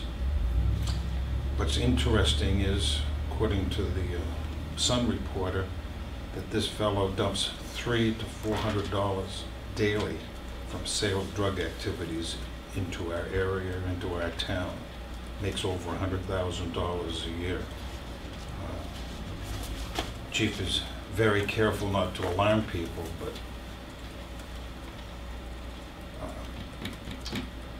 stuff does happen in Tuftonboro. Thank you. Yeah, Good job, Chief. We've been, obviously, the drug task force in Carroll County has been stood up by the Attorney General's office. It's been very active, and as I said, it seems to have a pretty good track record of what's going on. So we're obviously work with them whenever they need some assistance, provide their information that they can follow up when they can. Well, you had 2 deaths a couple of years ago, and the death on this end of town, didn't a couple people plead guilty to causing his death? Yes, that was a different task force. That was a strike force with DEA, the Interstate Police, and the Attorney General's office for overdose deaths that they'd stood up for that particular purpose. We just had the training on it. I'd gone to it, so I was able to make sure we followed the procedures that they've had in place. They were supposed to update the training. It hasn't happened. I've been pushing hard at the Attorney General's office to get that up to date. But we got lucky on that too. There were some breaks that, unfortunately, a lot of people may not get the same answer for their loved ones when they die through an overdose, but in that particular case, we were able to get some lucky breaks. Sometimes you make your own breaks, and that's a compliment to you and your officers. Thank you. Anything else for the chief? I'm good. Okay, thanks, chief. See you when you come back. Yep. All right. That one's updated, I don't know when he did that, so. All right. The cut and paper has We'll that. move on to other things, and Could I ask Andy one thing? Yeah, sure. We've got some of our shirts on the pink patches. This is from Jeff Hayes. Yeah, I knew you'd be back. This is Jeff Hayes at Lakes Region Planning. Yeah. My guy Bruce will be calling Karen on Monday to schedule some times for you folks to use the cell phones and to look for dead spots. Thank you. Yeah, no problem. Yep. I think it's to everybody's advantage if we map that out and That's figure out right. what we need. I know it's pretty fluid, so what's going on with the cell phone. I know it's Verizon seems to be doing a little better than some other, but then AT&T has ramped up their game a little for the FirstNet. It may be a change for us. I know Rockingham County has switched over to AT&T/FirstNet. There's talk that we may have to, for our vehicles, swap, and our work cell phones, swap over to that because of the FirstNet core, public safety core, though Verizon has a public safety core, but they don't necessarily communicate. But I also learned that it's important that safety cell phones not have a network that clogs like happened at Columbine and some other tragedies. So. well, it happens just the sandwich fair, it happens. So it's, that's what the FirstNet is about, but also with Verizon, I can get on their public safety core and get preemption also too, so it's. My understanding is that this equipment measures the cell signals on all of the nets, okay? So we gather the data, it gives us a good snapshot of where the holes in the system are. And apparently there is a federal program to provide upgrades in rural communities that have access problems. So. And I did reach out to Verizon because they have a program for the schools. There's a dead spot there for data, which would be critical, even outside the building, not even within the building. So I did reach out to Verizon, and they've been in contact with the principal to try and have their engineers come in and see what they can do. So I think that's important too. Good. All right. Again, thank you, sir. Thank you. Okay, we've got a notice of intent to cut wood for PID 62-1-5. Do I have a motion to? I'll move we sign that. All right, second. All in favor? Aye. Opposed? Yeah.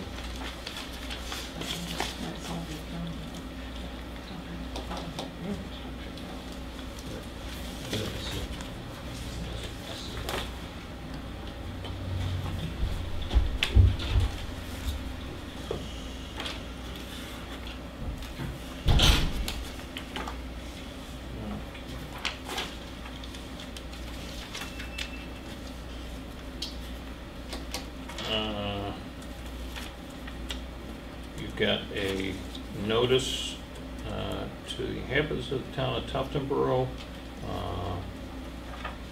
warning of the state elections on Tuesday, November 6th from 8 a.m. to 7 p.m. And this needs to be signed by the Board of Selectmen. So I'll move we sign it. Second. all in favor? Aye. Opposed?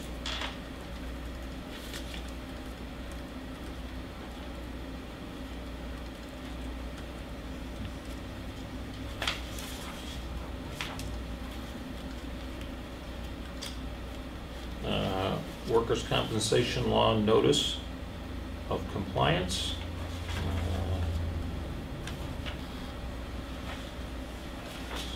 This is certifying that we are in compliance with the law on workers' compensation law and administrative regulations of the Labor Commission. I'll move we sign that, or have the chair sign it. Yeah, second. Okay. All in favor? Aye. Opposed?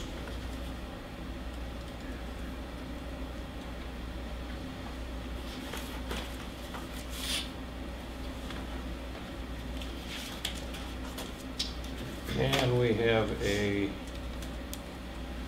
application for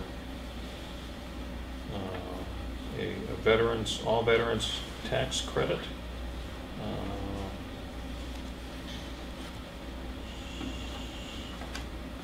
For PID 28-1-58. And this will be for the 2019 tax year. Met all of the requirements, and Karen recommends that it be approved. I move we sign that. Second. Okay, all those in favor? Aye. Opposed?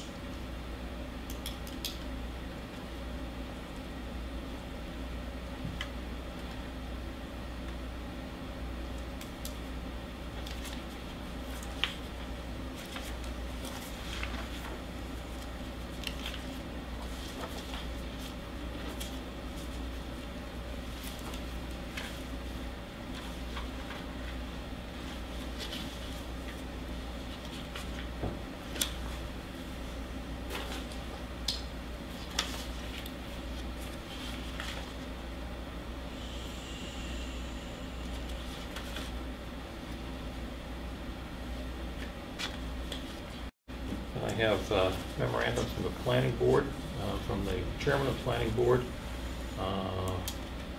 who is asking, due to his time commitments, to move from being a member of the board to being an alternate, and also have a memo from the planning board requesting the appointment of Fenton Varney as a full member of the planning board, with the term, I think if that would be replacing, then that would be just the balance of the existing term, which I don't believe is 3 years. I can go on the website, so we'll be replacing John. Yeah. Let me just look real quick. So, we need to act on these requests.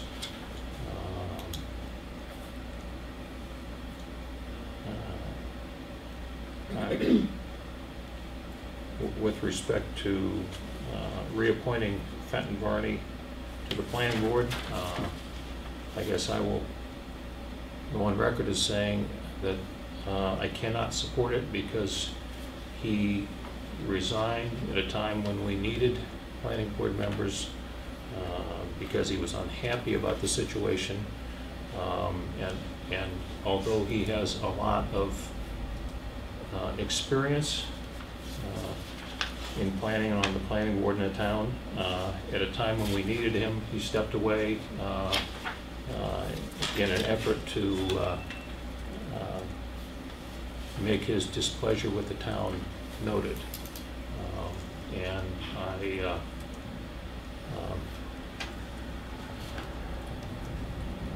my feeling is that next time there's a disagreement there, that we'll be right back in the same situation. So I will make a motion to appoint him to be a regular member of the planning board. And that will be 2020. Through If you 2020. don't mind marking that one. For purposes of discussion. Yeah, I guess I'll second your motion, Chairman. Okay. All right. I mean, if we eliminated every hothead from being on a board, we wouldn't have many people on board sometimes, so. Yep. Fenton, I think, he took a position and maybe he took it a little strongly, but he has an awful lot of knowledge when it comes to the planning board, and I think the planning board can always use a little more knowledge on that. No question about it. So, do we have a second? I'm seconding. Oh, okay. All right. Any further discussion? I will be voting no. Pure and simple. Okay. I'll move the question. All those in favor? Aye. All those opposed? No. No. Motion fails. And, Let's move on. yeah. And the next, This is on John. this is for John to be appointed as an alternate, to step aside as chairman once once another individual is identified to step in as the. Yeah, I think I'd like to see a plan, if there is one. I mean, he's the chair currently. Who's He going to is. be the chair? Who would be the chair when he steps aside? Yeah, Well, whoever the planning board right. elects. So I think maybe a better approach might be for John to step up out of the chairman's role while he's still on the board, and then bring forward a new chairman, and we'll give John his walking papers. I mean, Yeah. I'm not ready to let him off. Well, I mean, and he's not asking to leave the board until a replacement is appointed. But I understand, I hear what you're saying in terms of Yeah, I mean, serving. It's a work in progress. Yep. That's fine with me.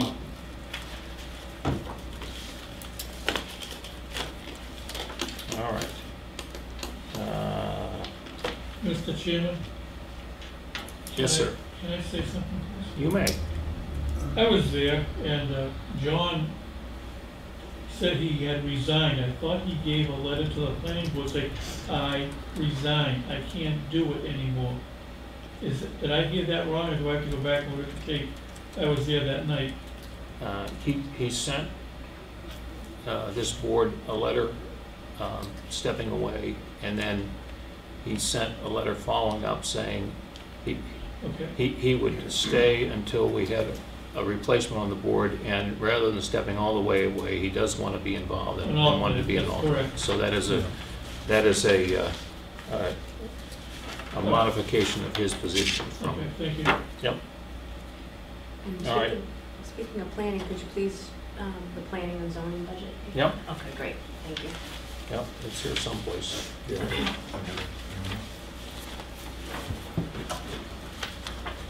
have a copy if you need it.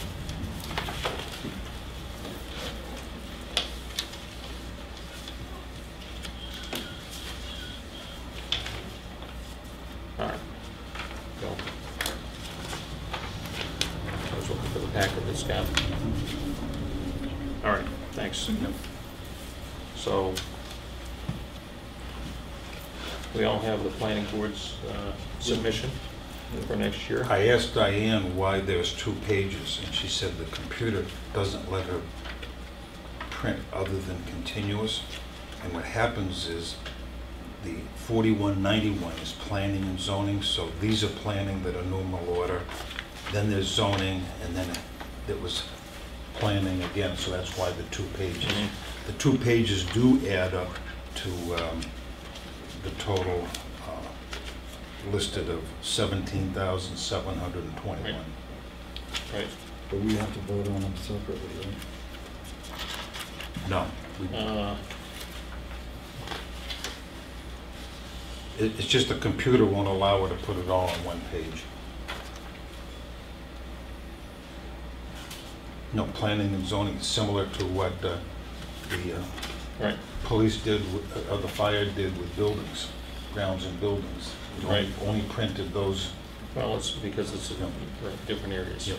All right, so to walk through the request, the administrative assistant, the adjustment is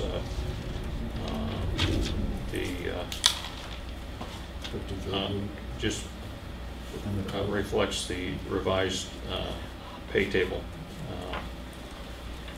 Tuition reimbursement, asking for an increase from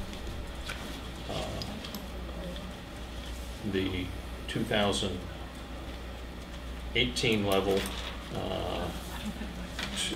to reflect more members attending training. And if you look at what's expended this year, we've expended $340 against $300, and we have several people attending additional trainings before the end of the year. So it's a reflection of newer members being involved, and the members involved being more engaged in the training cycle.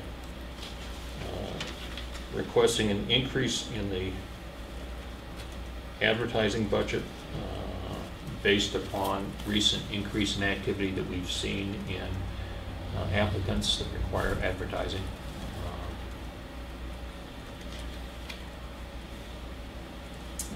The LRPC dues went up from $42.95 to $44.96 for next year.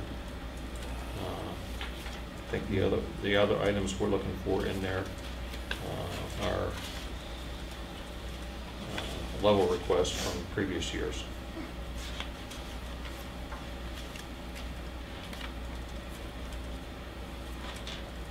So the other 2 lines, which are master plan review Right? and subdivision engineering fees, are we voting on those separately? why not? You know, it makes it easier because they're already, Right, I'll make a motion that we approve the planning and zoning budget 419101 for $14,221. Second. Any further discussion? All those in favor? Aye? All those opposed? I'm sorry, I didn't say aye. No, I'm in okay. favor. All right. Now, we got the other two items, which are 419103 and 04. And the master plan review is separate from the master plan update. Money that was included this year went toward the update. And the $1,500 is for annual review, which is something that should be going on master plan on an ongoing basis. Okay, so that's separate and apart from the redone master plan. Right. Okay. And last year, it was $4,680, so that would have included part of the That master included plan. money toward the master plan update. We encumbered money from the year before. We That did. was the contract. Yep. Right. Also, we have, this pays for printing the master plan once it's completed. Right. All right, I'll make a motion to approve planning and zoning budget 419103 and 4198-104 for a total of $3,500. Second. Any further discussion? All those in favor? Aye. Opposed? Nice job. Thank you. All right, now I gotta find my way back to my agenda here.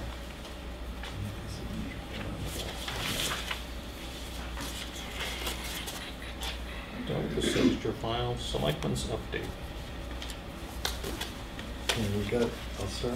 Go ahead. We got our insurance rates for next year. And if we continue with the current plan that we have, we're looking at an increase of $53,889.48. Anthem did provide us with an alternative plan, and I think the only thing that we could see that was different, two things were different. One was the employee needs to be conscious of where they're going to get their service, their medical services.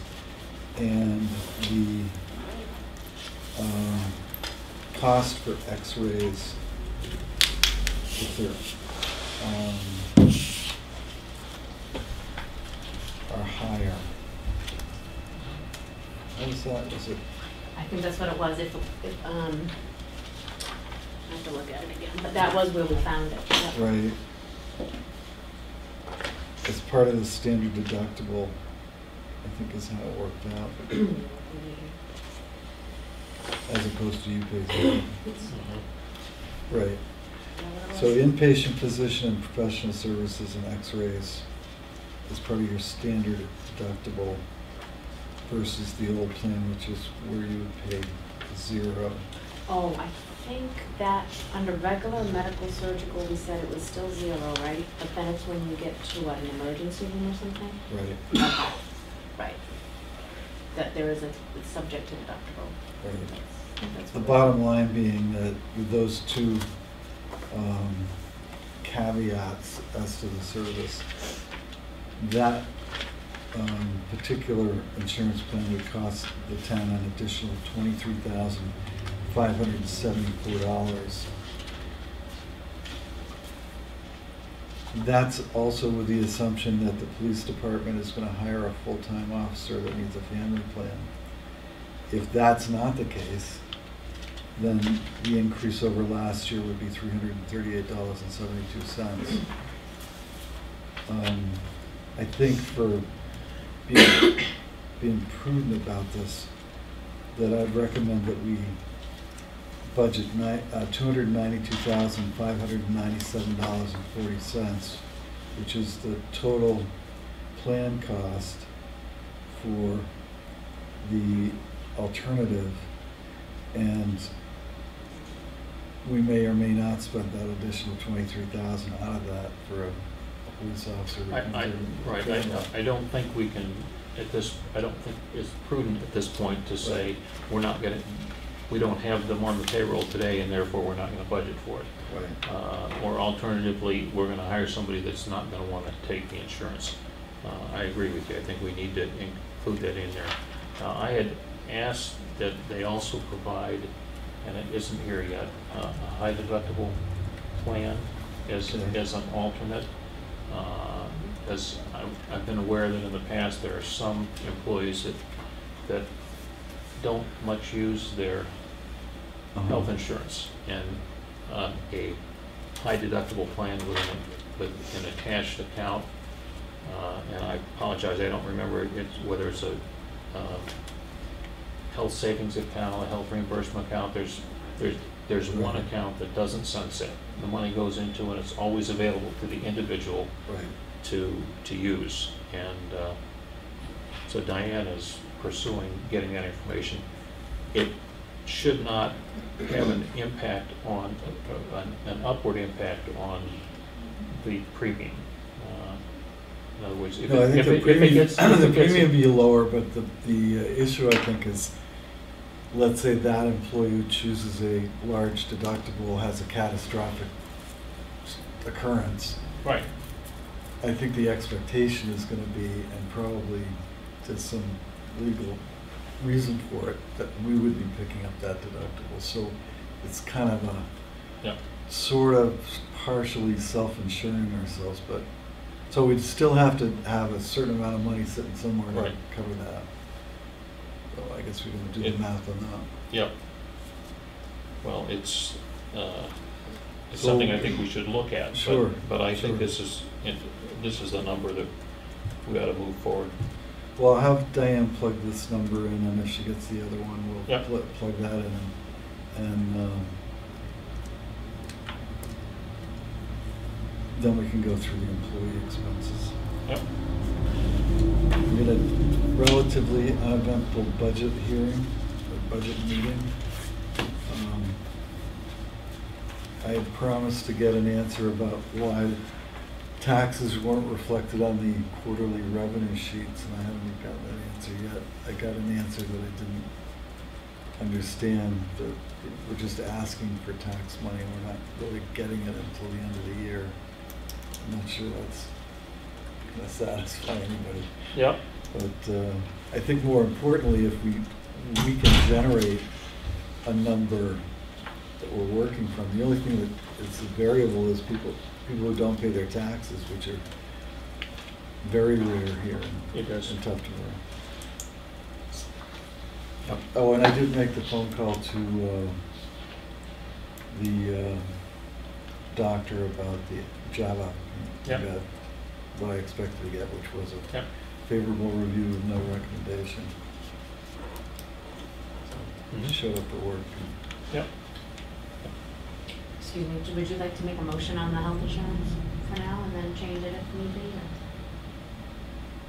Do we have to go to that step? No, I think just, we'll deal with it in the budget, but she's going to plug it in at this point as something to plan with. Because it changes the... It also gives an opportunity for the employees to respond. Yep. Okay. Right. Okay. Now, I've got about 15, 20 minutes, and then we're going to have to sunset, so we're going to turn into pumpkins, yes. Chief? Did you already go through? We didn't go through it, no. No fires. We left it with the hope that you would have an opportunity to join us. I apologize. I had rescheduled two gas inspections for later, and where that was taking considerable time for your first. Yep. Good morning. How are you? Good. I know you gave us your report, and I don't know where I put it. So, all right, I'll look onto this one. Thank you. So currently, we've done 148 fire calls, 203 EMS calls, 17 service calls, and 17 special details for a total of 385 for the year. 14 gas furnace inspections, 6 oil burner inspections, 6 wood pellet stove inspections, and 17 life safety inspections for a total of 43. As you know, 2 of the department personnel took Selectmen and other officials out to Ragged Island. It sounds like that went fairly well as far as... You even got to tow a disabled motor back. Rescued some people. That's what the guys... Sign us up. The central station's yearly sprinkler testing was completed on 10/10. Also a 5-year internal inspection where they actually take the piping apart in different areas to check that, to see if there's rust or how the pipe is faring, and everything went well with that inspection. We passed everything. As you know, 3 of the budgets that I oversee have gone through yourself and the budget committee. And the last, and that would be fire department, emergency management, and government buildings. The last budget, obviously, is the ambulance budget for 2019. That remains to be completed. A consortium meeting with Molten Borough, Center Harbor, Meredith, and Sandwich is scheduled for 10/24/18. I found that out on Friday. So anyone that would like to go to that would be decent, probably to listen to what they have to say as far as... And where's that going to be? It's actually going to be held at the Center Harbor Fire Station in the Cary meeting room. I have talked to Bob McWhirter, and I still need to get a hold of Mark Howard. I'd like to set up a meeting between myself, Skip Galvin, Justin Van Adams, and the Selectmen's representative or Selectmen in reference to any questions and for the ambulance itself, so that we can go over some things. I did get a price also on Friday for continuation for 2019 of $192,479.19, which is approximately 2.5% increase over last year's $188,036 as far as contract was. And that's That's a 1-year contract? That's a 1-year contract. The consortium's contract is up in another year, is that correct? I think that's what I was believe told. so. Yeah. But we would find out further as far as that goes.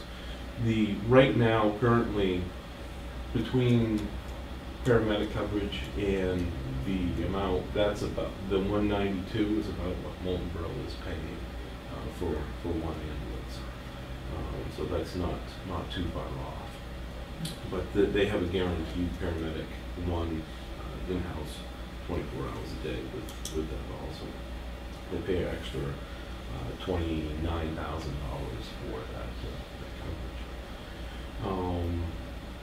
What I probably would recommend as far as our discussion and stuff for future is that we go at least one more year with a contract with stewards, see how we make out as far as transporting, and make sure that we're into, that how things are going overall. I think that if we had a complete year, we would have a better idea of how things would go, and transport whenever we have to. And this last 2 weeks we've transported too many people, so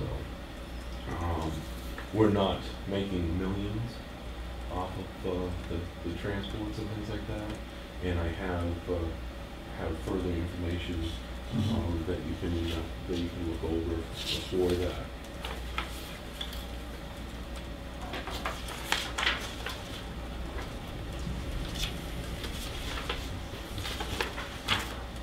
Thank you.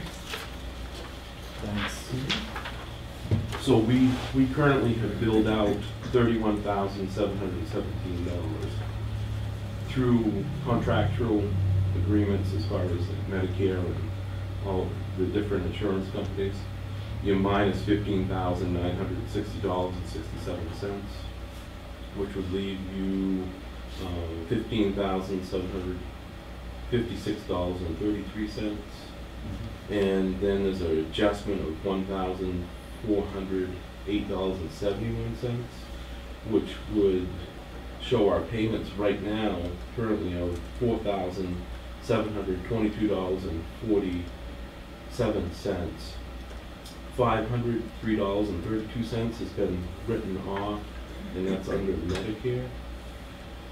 And after what we have paid Quick Med claims for the services that they have done, which is $401.40, we've made $4,321.07.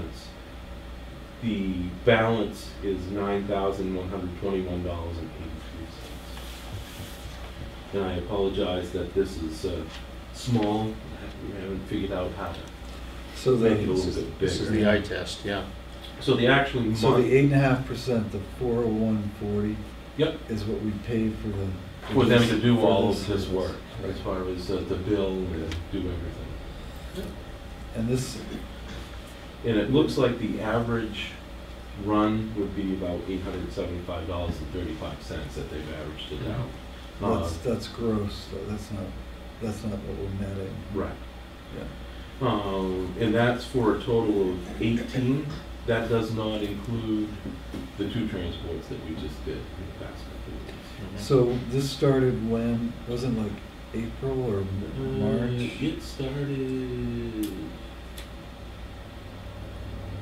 It says 1/1/1900. but yeah, I think it is more like 1/1/18. Was it January that we started doing this? I didn't think we had the billing set up until later in the spring. Yeah, it was I believe it was a little bit later, because for the first bill that I received from them was like March. So I would say probably March would be the month that. Okay, maybe we can establish that for a reference point Okay. too, so that we've got an annualized average going on. Because if it's from March to September, let's say you did 15,000, then we could probably project $30,000 for a year. For a year. Right. Thanks. And we'll see if we can find something that's a little bit.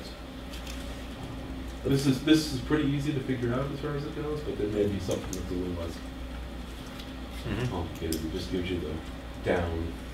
This is what it is.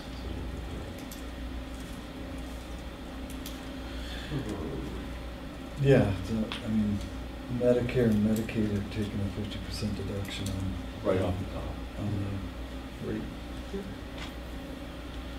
We've come up with an alternate plan on repairing the cement apron at Melvin Village Station. We are going to head out the rusted metal angle iron and repair any damaged areas in the cement with a product that we had found called Concrex. And that product is on order. It's like a 2-part product, and you put a product down first to have the 2 cements sealed together. What we have found is that pulling out the old cement right now is going to be a huge, pretty good sized project as far as doing that. And we want to see if we can take care of the whole project without having to do so. There's about 8 inches of tar in the front parking area, and there's a possibility that if this does not work, then we may be able to take care of the issue with tarring up to a certain area instead of putting in an apron and just putting a small area of cement in. But it would take quite a bit of it'd be quite a project.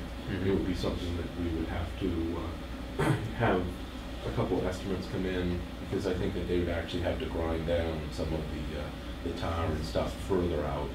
And we have to be very careful about how much tar we take out because of the ramp and stuff like that. Right. If you've seen in the past, as far as trucks and stuff backing up in, you notice that they rub, you know, the back of them. The longer the truck is, the longer they rub. You know, the semis and stuff that might turn around there and taking some of the chunks out of the tar just because of the hills right there. So we're going to be very careful about that. And if all goes well, we may get out of it cheaper than what we had planned Great. for that, and not have to do that. Mirror Lake Station, they've started to paint that. The same person that had done the highway department. So hopefully that'll be done soon if it stops raining. And on the exhaust systems, all the maintenance has been taken care of, all the different stations, and that's all set. And currently, personnel is at Center Tufton Middle School doing fire safety. That's why I had to leave and do an inspection. Get that done. Okay. Okay. I had a couple things for him. Bruce from Lakes Region Planning is sending stuff about the cell phone testing Okay. program. Yeah. Thank you. Anything that can make communications easier for you and safer. The other thing is, it's in our correspondence, but you're the one who came up with the yellow GPS warning signs for our back roads. It's under correspondence. Yep. Remember, we wanted to update that, so thank you. The other thing is, one of your guys, Ralph Boussier, was honored as Citizen of the Year by the Grange. What a nice honor it was, and I'm going to ask if we have Karen send him a letter recognizing that. He's a hard worker for you, I know. Just as an observation about your activity summary, Anthem hasn't paid you any money at all. So you've got $32.75 owed and nothing paid. And patient pay, there's no collections there either. So you've got $5,000. Right. And Anthem is really slow about it. Yeah, you think? Every time. On the patient pay, are we taking credit cards? I mean, what are we doing there? That's Sending out a bill? That's totally. I think. Does that that's- happen here or does it happen at the town office? As far as, yeah, that would happen at the town office as Okay. far as that goes. All right, so I'll talk to them. No, Okay. someone came in at one point in time from the credit card company, and they said, "Oh yeah, this is, you know, one of the places that they said that will accept this." I'm like, "No, we don't have any way of accepting credit cards as far as it goes." And I had sent them to the town office to check it out further, but I would assume that that has to do with what you're talking. Because I don't know. doesn't I- aren't the taxes, can't you pay by credit card now? Or- Yes, but that may be separate from our ability, any other ability to use a credit Oh, card. okay. I would think that the billing company that we use would take credit cards from people. Yeah, I To- would. So if it's 8.5% that we're paying to them, do they collect? As far as collection agency, we Well, no, aren't they billing as well? yes, they're billing as us as far as it goes, and they collect the money as far as it goes. Okay, so they need a phone call. Yep. Awesome. Thank Check you. with that. All right, thanks, chief. Have a good day. Thanks. Gentlemen, I hate to do this, but I am up against a deadline here. And I know we have a brief public to do. Is there any other item that you're aware of that No, absolutely have to deal with today? not a thing. Are you fine with the flu clinic being on the 31st? I'm sorry? The flu clinic, I would like to know about that. so I can- On what? The flu On clinic. the 31st? From 10 to 12? Uh, I didn't think you, I think that's I fine, had yeah. my The flu flu shot. shots. I need a yes or no from you, Mr. Chairman. I went through Yep, and did the road agent status, including the 58,000 set aside, right. and what the amount remaining, and we have outstanding bills, the Fletch bill, here. the Freightliner bill, the painting bill, crack sealing, and sander repairs, and I want to assist the road agent that he only has that amount to spend till December 31st. Out of, yeah, this is with this already set Yes, aside, right? That's right. Right. Okay. So you want to, you want to communicate with that with him, that's fine with me. Yeah, that's fine. Okay. I mean, I've got a number of questions for the road agent. I mean, we talked about not replacing the six-wheeler and putting that out for bid. He's purchased one. Well, yeah, that's fine, but I want it out for bid. Yep. Because he's, at that point, he's just setting whatever rate he needs to do to make money. I need to know what the market rate is. Yeah, right. You know, it's not that simple. They have sent out some bids. All right. Right. Okay. All right. Anything else prior to non-public? All right, we need Well, a, public comment? Sure. yes. Okay, I just had a question. You have that presentation. Are you looking to make a decision on that for next year's budget? Yes. Right. And next year's map updates. Actually, do we have any money this year for that? Oh, we didn't do that. That's right. Yeah. Okay. So we didn't All right. budget for that. Okay. So we got some personnel issues to deal with. 91A 3, Roman 2, parent A. Okay. All be yes. Would yes, Marcusson, yes? and I second your motion. Thank you. Okay. Okay, All thank right. you.